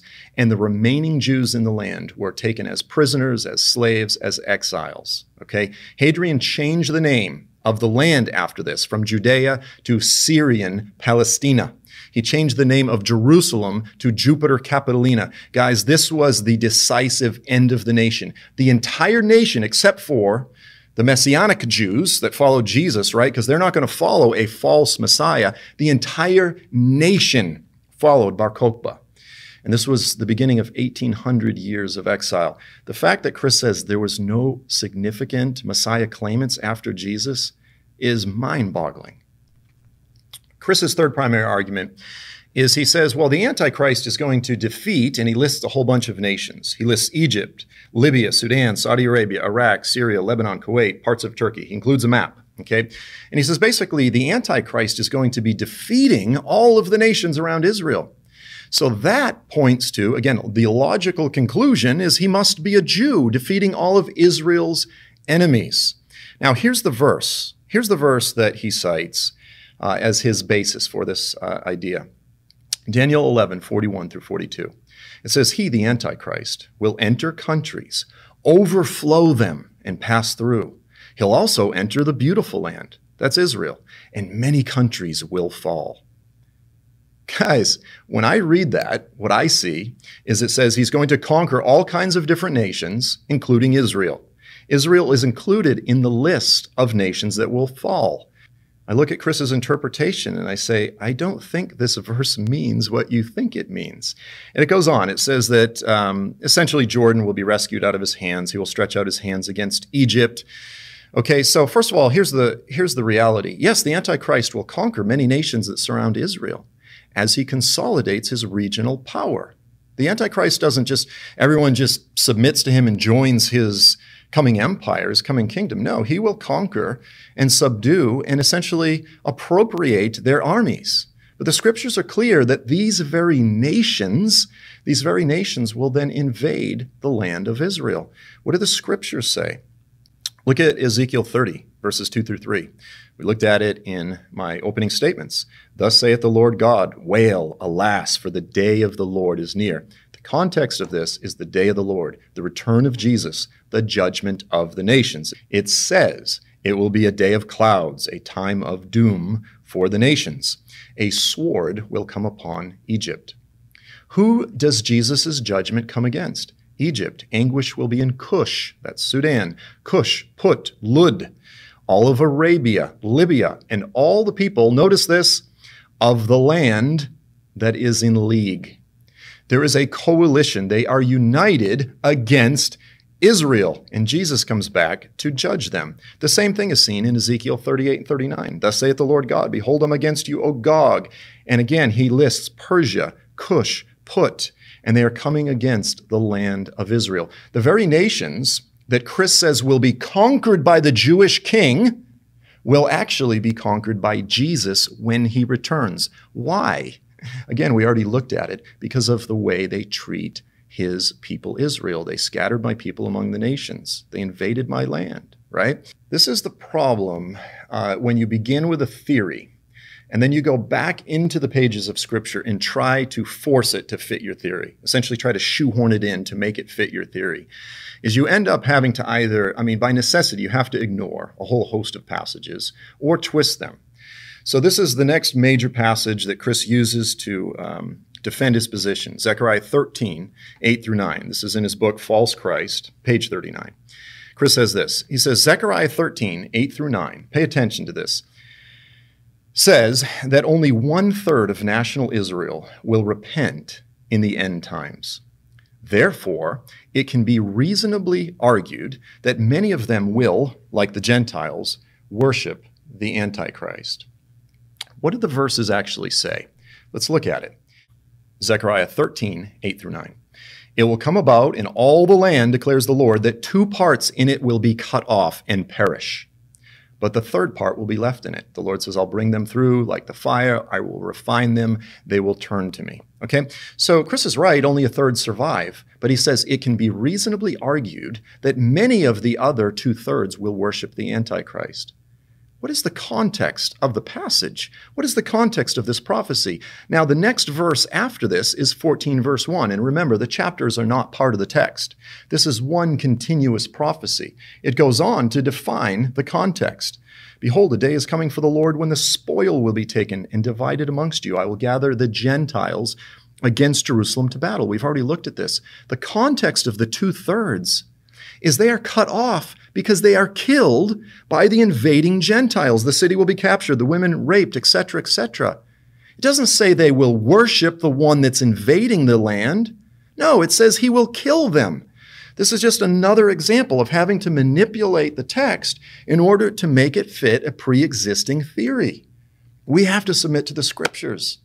Finally, Chris's last argument, and he says this is his rock-solid argument. He spends the last third of his opening statements talking about this is essentially he says he became convinced that Jerusalem is Mystery Babylon. The prophecy of Revelation 17 and 18 is talking about Jerusalem, and therefore the Antichrist must be Jewish. He says, in my opinion, the study of Mystery Babylon is the best, most rock-solid way to prove the identity of the Antichrist.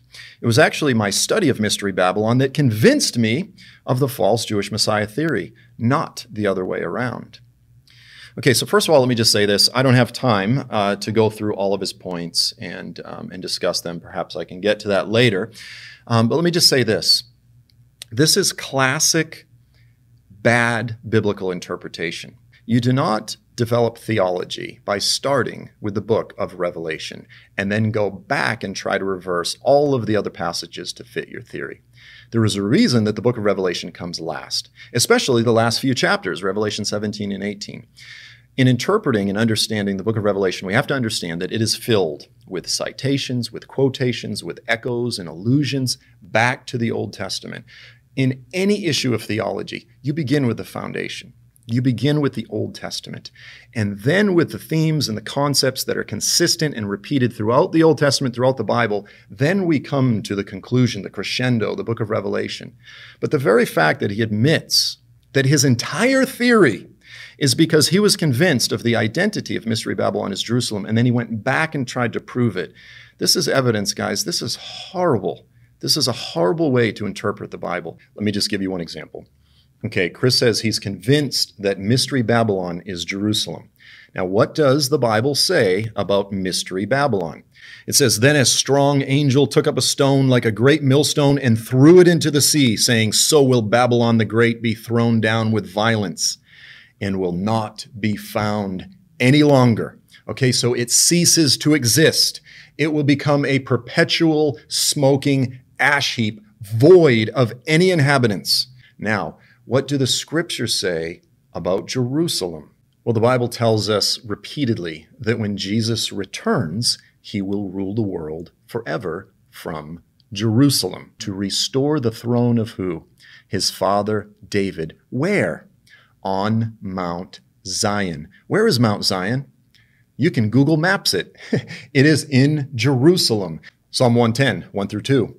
The Lord will stretch forth your strong scepter from Zion, for the law will go forth from where? From Zion, and the word of the Lord from Jerusalem. They will call Jerusalem the throne of the Lord, for the Lord has chosen Zion. He has desired it for his habitation. You can quote all kinds of negative critical verses about Israel, about Jerusalem. There's plenty of negative stuff to say. However, the sentiment of the scriptures is mercy toward rebellious Jerusalem. God is faithful, Jerusalem is unfaithful, but he will redeem his unfaithful people. He will redeem them. The very notion that after the Lord working with his people, working with Jerusalem for thousands of years, the very idea that rather than redeeming them and making them his bride, rather, he's going to burn them and cast them into the sea. That is an absolute affront to Scripture, and it's an affront to God himself. Listen, friends, it really ultimately boils down to this. Proper biblical interpretation, responsible biblical interpretation, is not coming to the Bible with some theory, with some pet idea, and then going back into the Old Testament to all manner of different passages and trying to shoehorn, manipulate them to fit our pre-existing theory. We don't have the freedom just to go back and say, well, you know, I've got this theory. And Prophet Joel doesn't really quite fit my theory, so I'm just going to rip that out and throw it away. You know, Zechariah 12, Ezekiel, Micah, there's so many passages that don't fit. We're just going to rip them out of the Bible because I have a theory, right? That's not proper biblical interpretation. And that's not the Bible, by the way, it's the Book of Mormon.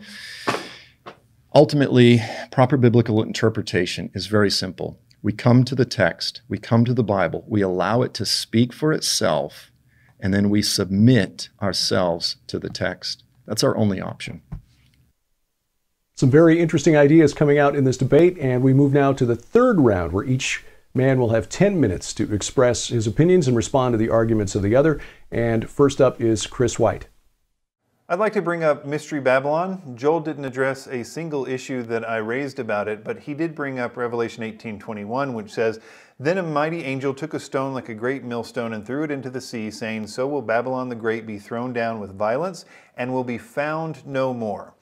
In my book, I devote an entire chapter to this verse because, as I say in the book, I think this is the best argument against the Jerusalem theory. That being said, I think you'll quickly see how Jerusalem can be both found no more and live on eternally in both the millennial and eternal kingdoms. Part of the answer lies in the last 8 chapters of Ezekiel. There you will find incredibly detailed building plans for Israel, Jerusalem, and the temple of the millennium. Here are some interesting things to know about the Jerusalem in the millennium. It will be perfectly square and 9 times larger than the current city of Jerusalem. The exact location is debated. Some scholars say it's centered in Bethlehem. Others have proposed Shiloh or Ramat Rahel, but the consensus does seem to be south of modern Jerusalem. The land is also nothing like modern Israel. It sits on top of a massive plateau with 2 rivers coming out of either side. Just the temple itself will be the size of the current city of Jerusalem, but that temple will be placed outside the city. The last words of the book of Ezekiel actually give this city a different name. It calls it Yahweh Shema, sometimes translated "the Lord is there." And then you have the eternal kingdom. In that case, Jerusalem is 1,500 miles wide and it literally comes down from heaven. So God will intentionally call the millennial Jerusalem, Jerusalem, despite it having a different size, location, and topography, at least until a totally different Jerusalem, which will also be called Jerusalem, descends from heaven. Joel got pretty heated at this point in the video because he said that the idea that God would judge Jerusalem in the same way that he judges Mystery Babylon would be an affront to God and an affront to the Scriptures. But to that I would say that God clearly and consistently promises Jerusalem's destruction over and over again in the Scripture. And many times it's clear that it's both His will and for the specific sin of them being a, quote, harlot. In fact, the specific judgments that Mystery Babylon gets is yet another reason that convinced me of this theory, because it has direct parallels to prophecies in Ezekiel, among others. In Ezekiel 16, God makes it clear that He is judging Jerusalem for being a spiritual harlot, though He is using an unnamed they to do it. They will strip her naked and burn her with fire as a judgment for her harlotries.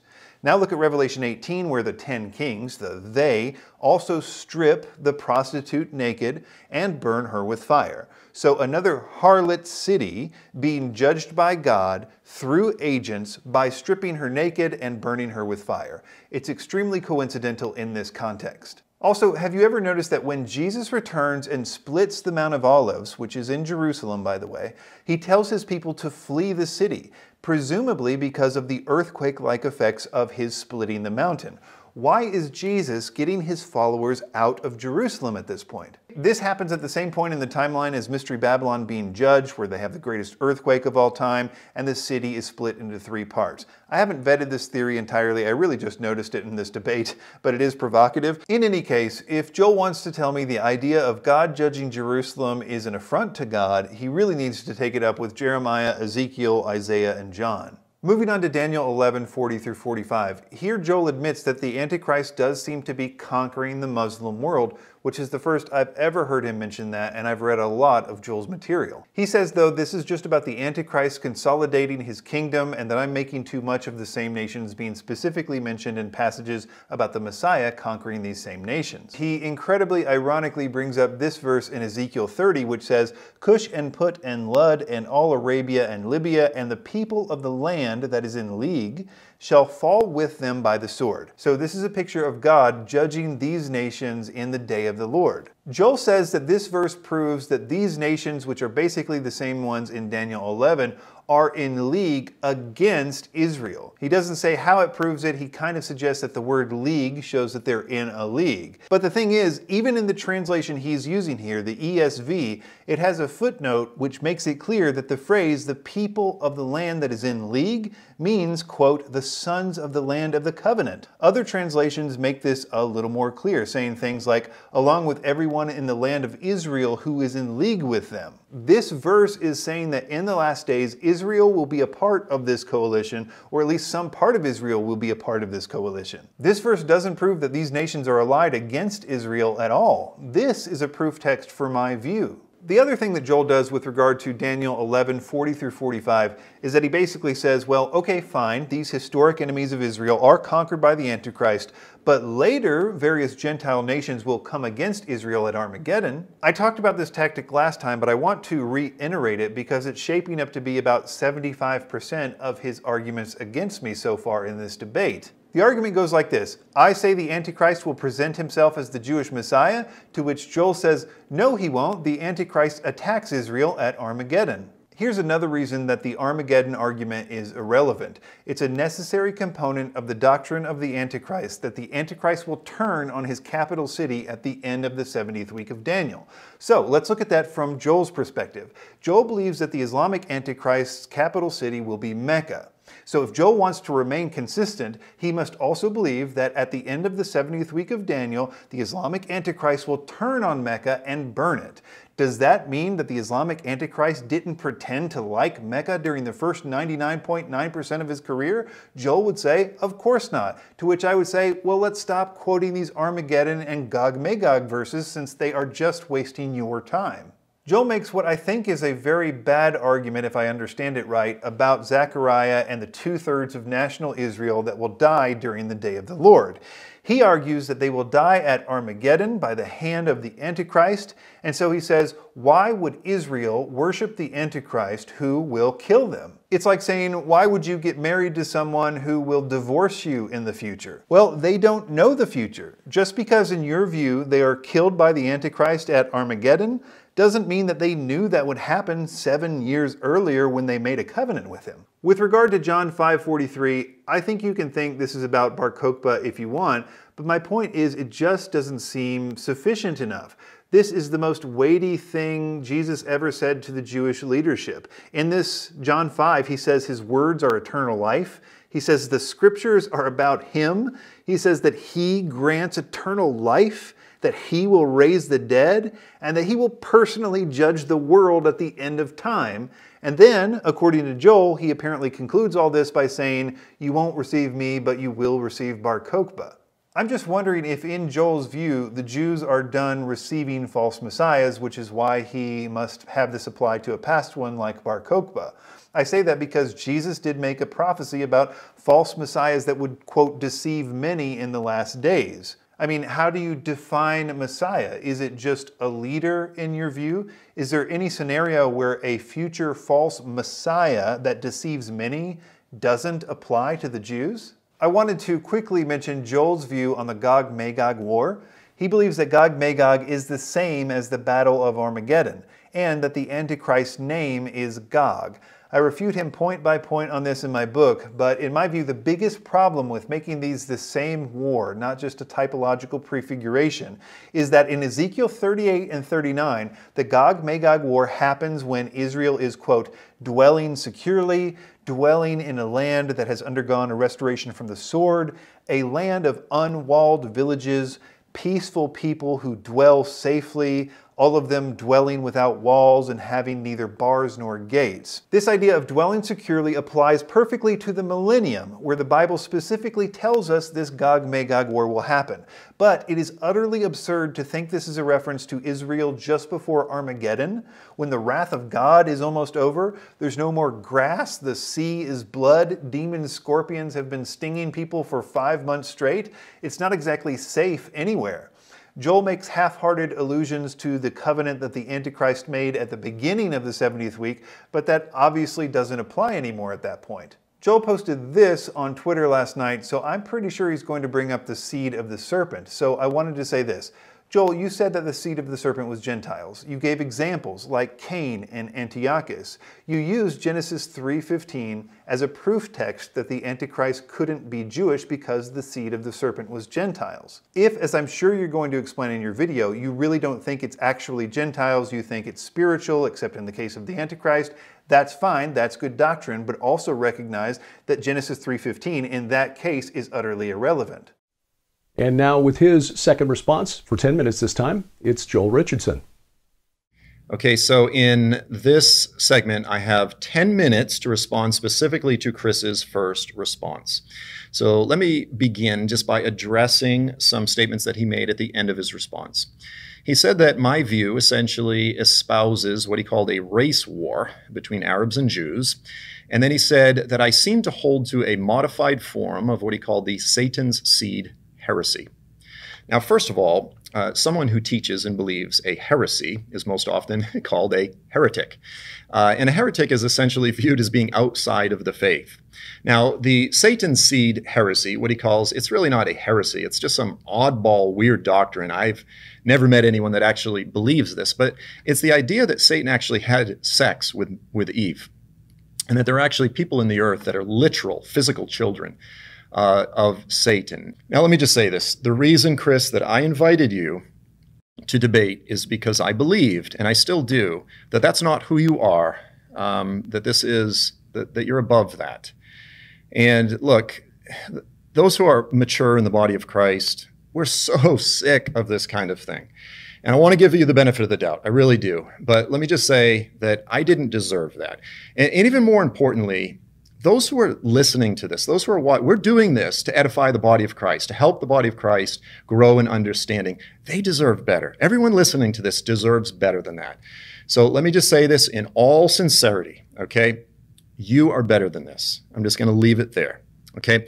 Now, let me actually jump into discussing what I actually did say. First of all, I pointed to the Genesis 3:15 foundational declaration of God that throughout history there would be a conflict between two seed lines that would each produce a king. And the end times would be the culmination of this conflict, when the righteous king kills the unrighteous king. And then I said, who are these two seed lines? Who does the Bible reveal these two seed lines to be? Well, as the biblical narrative moves forward, we see that the righteous seed line is the children of Abraham, Isaac, and Jacob. The New Testament reveals that it includes Christians, the church, those who are spiritual children of Abraham by faith. Now, as the biblical narrative moves forward, we also see that the primary spiritual children of Satan, just to be clear, are those who follow the will of their father, Satan. And they are primarily seen to be adversarial, hostile, invading Gentile kingdoms. So we see the invasion of Assyria. We see Babylon. We see Antiochus Epiphanes. And these are the primary prototypes and shadows of the ultimate end-time conflict. What do they all do? They invade the land of Israel. They destroy the land of Israel. They lead the people away into exile. This story has been repeated multiple times throughout the biblical narrative. The end times is simply the final cycle. So we can look back to the events of Assyria, Babylon, and Antiochus Epiphanes especially, and see a foreshadow of what's to come, right? Now, Chris says, because I emphasize Antiochus Epiphanes as a foreshadow of the Antichrist, that I am using an approach to interpretation that, quote, no responsible commentators would ever do. And I go, okay, look, first of all, analogies always do break down. That's why they're called analogies. I'm not doing that. What I'm saying is that Jesus pointed to Antiochus Epiphanes and he said, this is the primary historical example to look to understand what's coming. Who was Antiochus Epiphanes? He was a crazy Gentile pagan that invaded the land of Israel. And what did he do? He made Judaism illegal.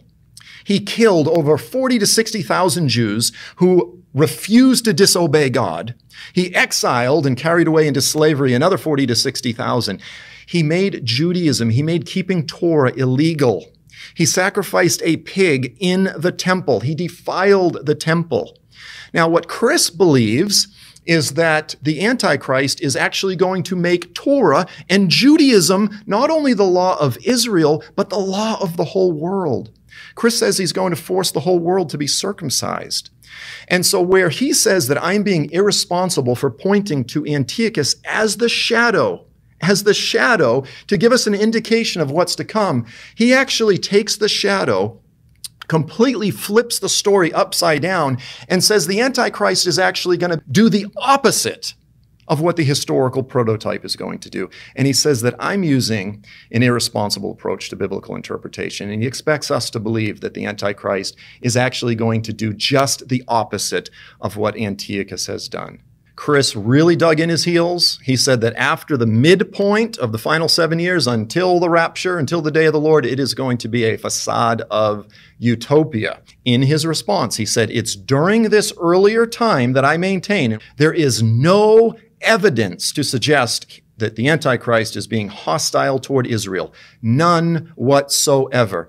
If the scriptures say that from the midpoint forward, it's going to be a time of hostility for Israel, then Chris's entire theory completely falls apart. Matthew 24, the Olivet Discourse, Jesus said, when you see the abomination that causes desolation, what is that? That's when the Antichrist sets himself up in the temple. Jesus said, when you see that was spoken of by the prophet Daniel, then let those who are in all of Judea and Jerusalem flee to the mountains. Get out, right? For then there will be a great tribulation, a time of distress, such as has never occurred since the beginning of the world until now. Now in Luke 21, which is simply Luke's telling of the same sermon, you see that Luke swaps out the abomination of desolation with Jerusalem being surrounded by armies. Again, they're both talking about the same sermon, but Luke's use of when you see Jerusalem surrounded by armies as the same thing, the same time period as the abomination of desolation, then we see that what Jesus said conflicts, it contradicts Chris's entire narrative. He says, for then there will be a great distress upon the land and wrath to this people, and they will fall by the edge of the sword. They'll be led captive into the nations. How in the world can he look at this exact same description of what Zechariah and Joel and Ezekiel are describing and say this is completely different? Again, this is just an example of trying to take a square peg and drive it into a round hole. This is simple. Okay, so let's hit Ezekiel 38 and 39. Chris wants us to believe that this prophecy actually takes place at the end of the 1,000-year millennial reign of Christ. What does the text say? Well, the text actually says that as a direct result of Gog and his armies being destroyed, it says the nations will know that the house of Israel went into exile, and I gave them into the hands of their adversaries. It goes on to describe them in coming back as former captives in the land of their enemies. So Chris wants us to believe that Jesus is such an impotent king and Messiah that he can't deliver his people, that at the end of the millennium, he's not going to defend his people. He's going to allow them to be carried away as exiles. It also says God will no longer allow his holy name to be profaned in the midst of his people Israel. So we are to believe, according to Chris's narrative, that Israel will be profaning God's name throughout the millennium. And they won't stop until the end of the millennium. What else? The house of Israel will know that I am the Lord their God from that day forward. As if they didn't know that throughout the 1,000-year millennial reign of Christ. It also says, I will not hide my face from them anymore when I pour out my spirit on the whole house of Israel, declares the Lord. So Chris wants us to believe that Israel doesn't get saved, that God doesn't pour out his spirit on Israel until the end of the 1,000 years. The scriptures say all Israel will be saved when they look upon the one they have pierced, when Jesus returns.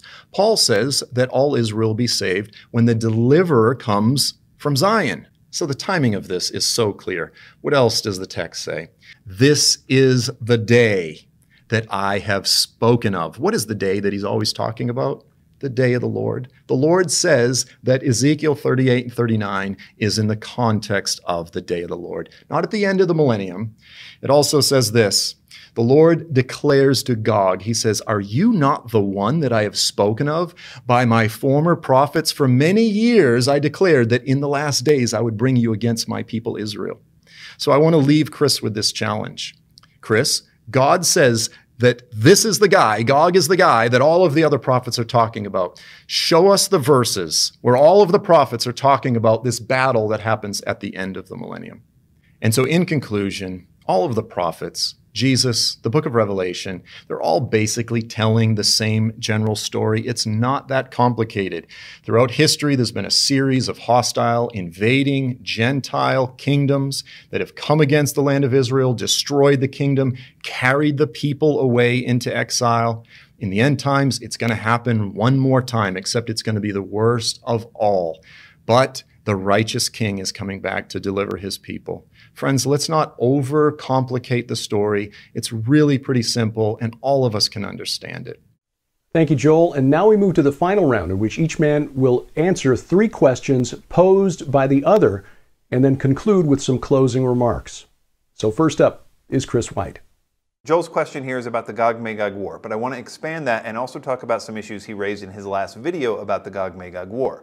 In Ezekiel 38 and 39, after the Gog-Magog war, it says that God's name will never be profaned again, and that after the Gog-Magog war, everyone, without exception, will truly recognize God. So Joel is saying, since I believe that there is a war after the millennium, it necessarily follows that the millennium, and certainly during the war that follows it, things aren't perfect, that people can profane God's name, and that there will be a sense in which not everybody knows God in the way that he wants them to during the millennium. I'm not sure if Joel is unaware of some pretty basic theology with regard to the millennium, namely that the millennium will be populated not just by the inhabitants of the city, but by a whole world of physical, real people who made it through the sheep and goat judgment, and presumably their children eventually as well. And while those people have longer lives, they do die and they do sin. And God deals harshly with sinners and rebellious nations during the millennium. One obvious way to show this is that after Satan is released from the pit after the 1,000 years, he's still able to find literally countless people on earth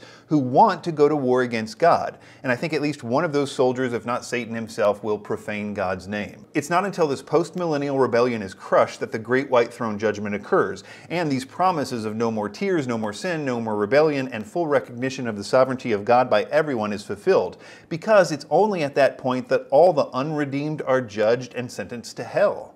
But the specific question that Joel asks about this in this round is from Ezekiel 39:27a, which says, "When I have brought them back from the peoples and gathered them from their enemies' lands." Joel wrongly concludes that this event, that is Israelites being taken into captivity, happens either just before or during the Gog-Magog war, based on the fact that this paragraph is placed at the end of the chapter. But the reason that starting at verse 27, modern Bibles separate this section from the rest of the prophecy is because starting at verse 27, Ezekiel begins a summation of the prophecy that actually started several books earlier in chapter 37, which is the dry bones prophecy, where God was giving a nation of exiles in Babylon hope that one day he would restore them all to the land of Israel. Notice that chapter 38 starts off with God saying that his is a people dwelling securely, a people that he took from a war-torn land and protected.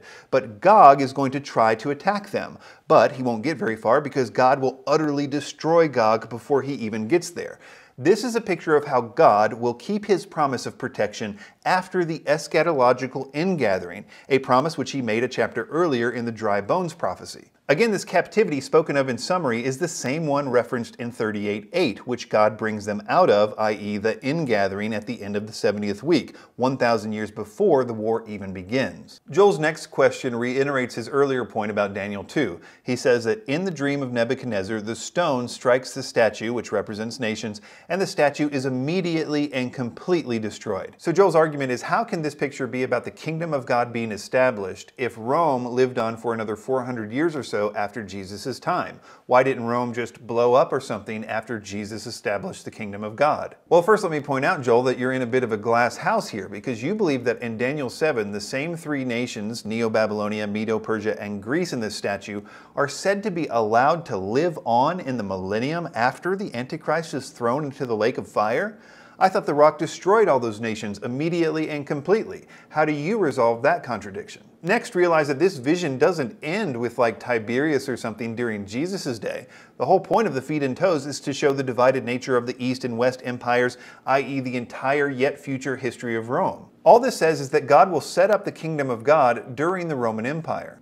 Also remember what Jesus said in Luke 17, "The kingdom of God is not coming in ways that can be observed, nor will they say, 'Look, here it is,' or 'there,' for behold, the kingdom of God is in the midst of you." This is a clear rebuke to you saying that the kingdom of God will be established in immediate, spectacular fashion at Armageddon. That may be the culmination of the kingdom of God, but it's not its inception. Joel's next question is, how do I explain the types of Antichrist in the Bible being Gentiles? Shouldn't they be false Jewish messiahs? I think that Joel puts far too much weight on types. For example, in his books, he uses a type of Antichrist, Sennacherib, who is an Assyrian, to bolster the case that the Antichrist will be an Assyrian. Well, by what methodology did he rule out all the other places the other types of Antichrist came from, like Egypt or Tyre or Babylon? That hermeneutic of necessity leads to contradiction because there is no dictionary of allegories. In this case, he wants to single out their Gentileness and give it importance, but I by no means agree with his premise. For example, I see a type of Christ in Cyrus, and I see a type of Antichrist in Judas,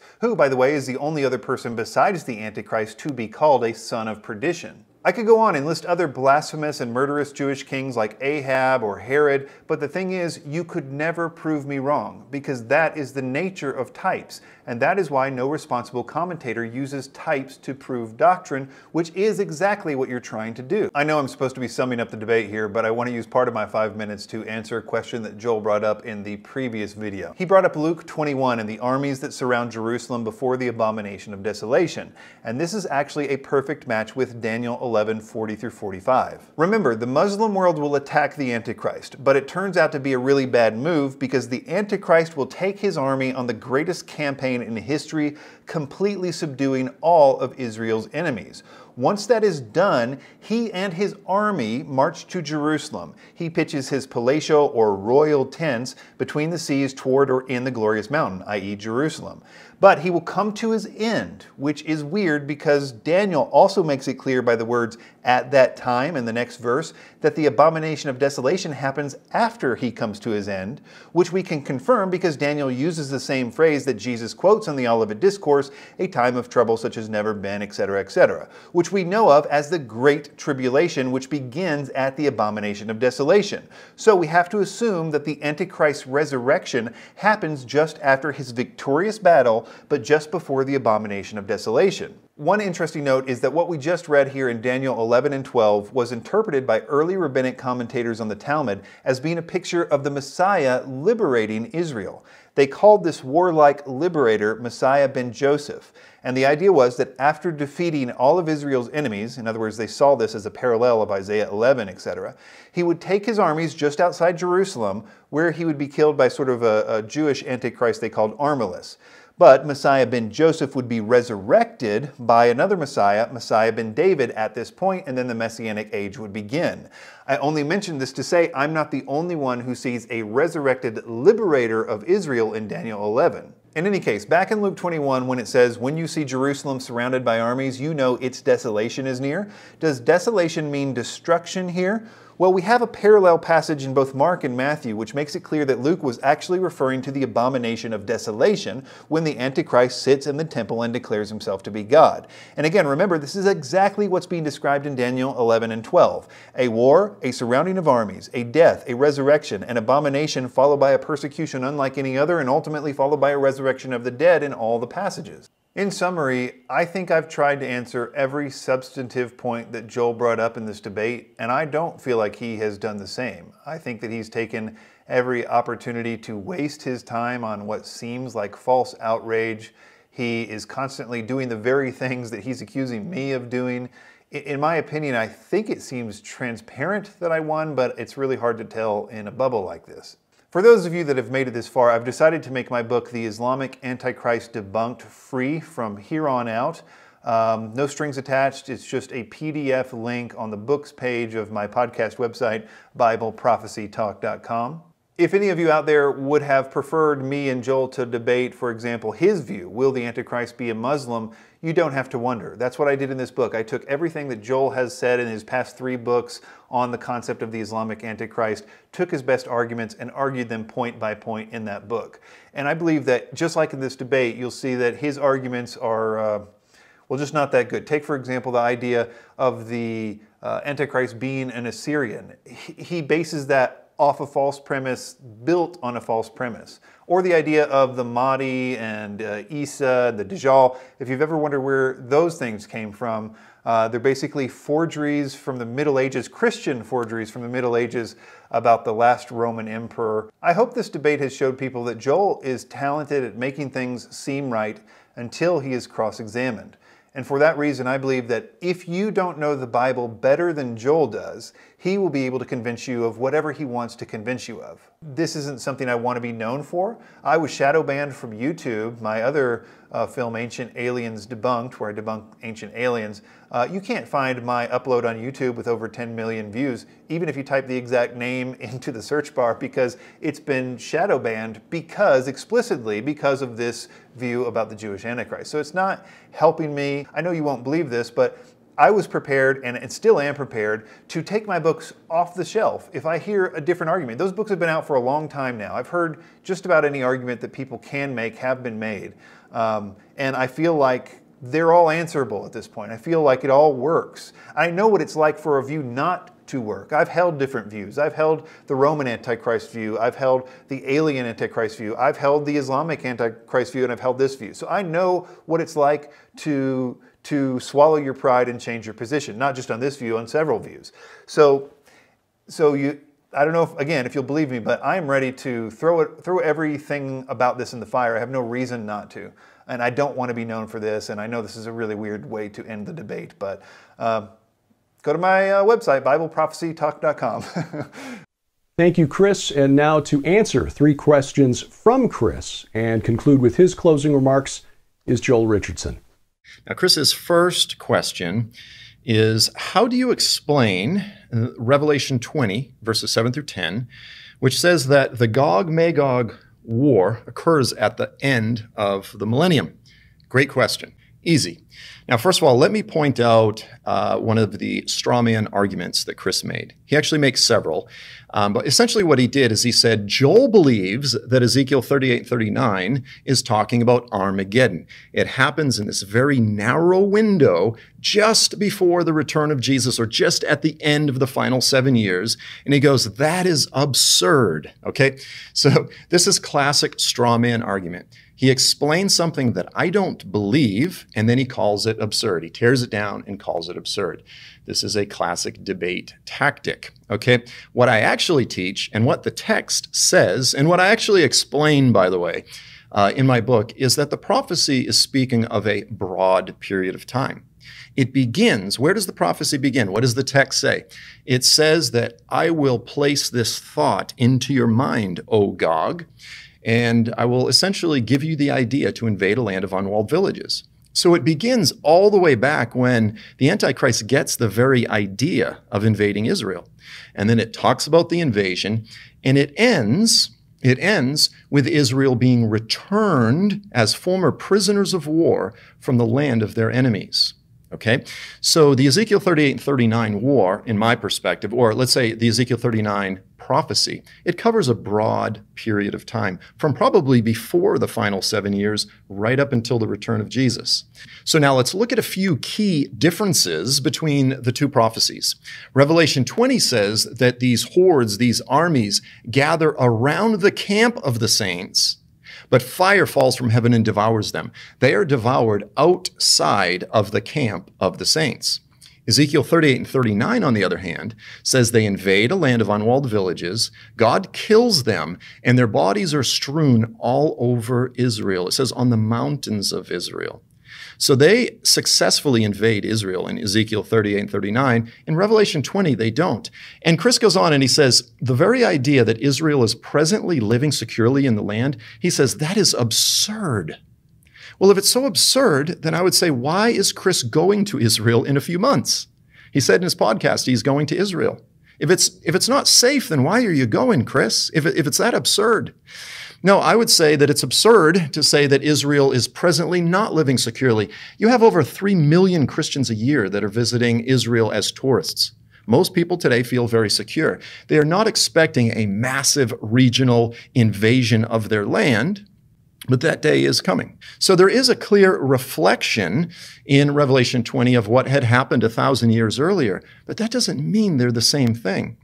Now listen, it is so critical to understand that in order for Chris's entire theory to work, he has to move Ezekiel 38 and 39 to the end of the millennium. If it doesn't, his entire Jewish Antichrist theory completely falls apart. Okay, so Chris's second question is, he says, how do you explain the blood of the prophets and all the blood of the slain on the earth being found in Mystery Babylon, when both of those things can only be found in Jerusalem according to Jesus. And he cites two different passages. Again, let's read these.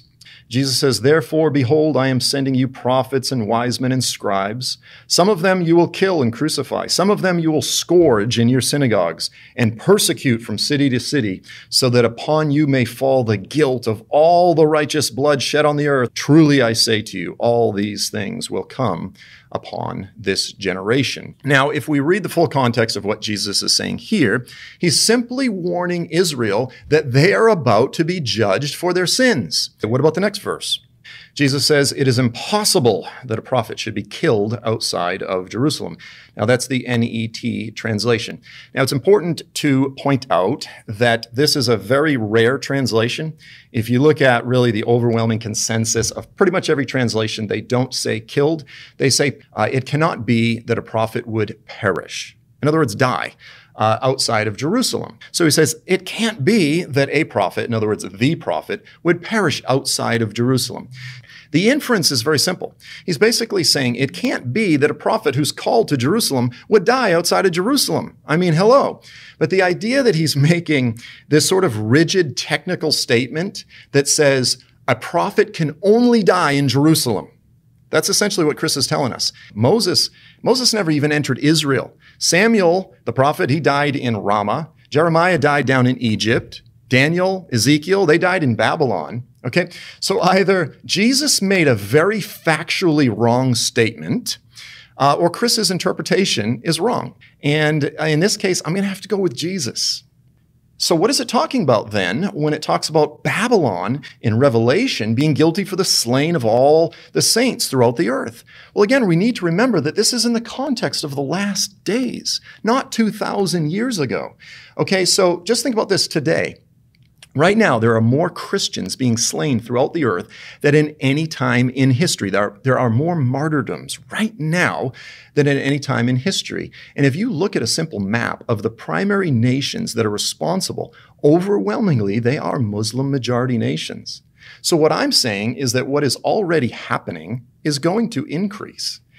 Okay, Chris's third question is he says, John uses the term the great city with the definite article the to refer to Mystery Babylon in Revelation 16, verse 19. He uses the exact same term with the definite article to refer to Jerusalem in Revelation 11, verse 8. How do you explain that? Well, easy. And this is amazing to me. This is really amazing to me that Chris doesn't understand. Not only does he not understand the larger overarching biblical narrative, but he doesn't understand the basic storyline of the book of Revelation. The book of Revelation is telling the story of two very different women that are representatives. They are symbolic of two very different cities. Yes, they're both called the great city. The Bible refers to other cities, by the way, as the great city. It refers to Nineveh as the great city. But that's beside the point. Look, Revelation 17, verse 1, introduces the harlot. Okay, she's one of the women. Come here, I will show you the judgment of the great harlot. She sits on many waters, and she's sitting on the beast. Okay, so she's in partnership with the Antichrist, with his kingdom. She's in partnership with Satan. Okay, but there's another woman, and she's introduced back in Revelation 12 and 13, and she is a woman that Satan is trying to devour. The beast wants to go after her and kill her. But the Lord gives her a place of refuge in the desert. Now later, in Revelation 21, the same woman that the beast, Satan, is trying to devour her, she's revealed to be Jerusalem. Okay, so two cities. One is Jerusalem, one is Babylon. Revelation 21, 9 through 10. Come here, I will show you the bride, the wife of the Lamb. Again, this is the same woman, Israel, Jerusalem, back from Revelation 12 and 13. And he showed me the holy city, Jerusalem, coming down out of heaven from God. As I pointed out earlier, Chris looks at this story of the harlot in the book of Revelation, but he doesn't seem to even understand the Old Testament backstory. What is that backstory? Well, it's real simple. God made a covenant with Israel at Mount Sinai, and it's a marriage covenant. The Bible treats the Sinaitic or Mosaic covenant as a marriage covenant. And then repeatedly throughout the scriptures, God refers to Israel in her unfaithfulness as a harlot. but every time he talks about restoring her. The entire book of Hosea revolves around this. God tells Hosea, marry Gomer, marry a harlot. Now, within this metaphor, the harlot is Israel. God is Hosea. God tells Hosea to demonstrate what he himself is like by marrying a harlot. But how does the prophecy of Hosea end? It says, it will come about in that day, declares the Lord, you will call me Ishi, you will call me husband, and you will no longer call me master. I will marry you forever. I will betroth you to me forever. Yes, I will betroth you to me in righteousness and in justice, in loving kindness and compassion. Then I will marry you in faithfulness. The story ends with Israel being redeemed because God himself is faithful. Israel may not be faithful, but God is. Now, listen, I understand that I was pretty passionate during different parts of this debate, and I want to at least end by explaining why. I want to be very clear. I don't believe that Chris is a visceral anti-Semite. I want to be really clear. I don't believe that he hates the Jewish people in any way, shape, or form. Chris is a very reasonable, again, very articulate guy, okay? However, it is very difficult. I would say it's impossible. It's impossible to hold Chris's position. Listen, it is impossible to claim that the single most persecuted and hated minority group throughout the history of mankind, the Jewish people, that they are about to rise up and conquer the world, empowered by Satan, and kill millions of Christians throughout the earth. It's impossible to teach that and write about it and proclaim it in this current atmosphere where anti-Semitism once again is exploding throughout the earth, throughout Europe, throughout the United States, and sadly in the church. Guys, there are anti-Semites in the church all over YouTube, and their leaven is spreading. It is toxic. It is impossible to teach what Chris teaches in this atmosphere without absolutely undergirding and encouraging hatred of the Jewish people, without encouraging satanic conspiracy theories that are not true concerning the Jewish people. Now listen, Chris is not one of these wild-eyed anti-Semitic guys on YouTube that's spouting all kinds of hate, but he is their theologian. This is my point. He is articulating a perspective that demonizes the Jewish people. The bottom line, it demonizes Judaism as the great end-time deception. And so again, I've written about the long and bloody, painful history of how Christian theology and ideas has led to the mistreatment of the Jewish people by Christians. I'm very familiar with this. The Jewish people are very familiar with this. What we teach affects people, and it matters. It really matters. And so this is exactly why I am so passionate. I will die on this hill. And this is exactly why I'm appealing to Chris. Please prayerfully reconsider what you're teaching. Thank you, Joel, and thank you, Chris. And thank you for watching this debate. Both men, as you can see, prepared thoroughly for their presentations. A lot of scripture has been cited to support both positions here, and that's only right and proper. And now the correct response for you and me is to likewise dig into the Word, like the Bereans praised by Paul, who daily searched the Scriptures to see if these things be so. There are a number of questions that, as I watched and took notes of this debate, that seem to me to have a real impact on how you answer the central question of this debate: will the Antichrist be a false Jewish Messiah? So in way of summary, let me just run through these very quickly. Who are the four nations of Daniel chapter 2 and Daniel chapter 7? And do they foretell the same event? In other words, Nebuchadnezzar's dream of the giant statue and Daniel's vision of the four strange beasts emerging from the sea. Are they the same four nations in both cases? And do they foretell the same events? That is important. Does the sea in Revelation 13 represent the Gentiles? Remember, the beast, the Antichrist, in Revelation 13 emerges from the sea. If that represents the Gentiles, obviously that affects how you answer the central question of this debate. Is Mystery Babylon Jerusalem? Or will it be Mecca? Or are there other cities that are even better fits? You've probably heard other theories such as Rome, New York, Moscow, and others. How you answer that question, important. The nature of the Antichrist. As you know, Joel proposed the idea of an Islamic Antichrist, which Chris has responded to in one of his books. Why would an Islamic Antichrist, a Muslim Antichrist, be hostile to Israel's next-door Muslim neighbors? But on the flip side of that question, why would the Jews accept a leader who sets himself up in the temple? And finally, Gog of Magog, leader of the coalition that comes against Israel in Ezekiel 38 and 39. Is Gog of Ezekiel the Antichrist of the New Testament? Again, how you answer that question and where you place the Gog-Magog war, very important. Does it occur and end at Armageddon, or does it happen after the millennial reign? All of these questions very important to how you come down on the question, will the Antichrist be a false Jewish Messiah? And again, I'd like to extend my sincere thanks and gratitude to Chris White and Joel Richardson, both for the opportunity to participate in this debate, but also for their years of teaching and education on end times Bible prophecy, which is a subject of great importance to us as Christians. That is the blessed hope that we have. As dark as things are in this world, we know that a better day is coming. It's been promised to us, and our Lord and Savior is coming back for us. So until then, we keep working. Thank you for watching. I'm Derek Gilbert, and may God bless you.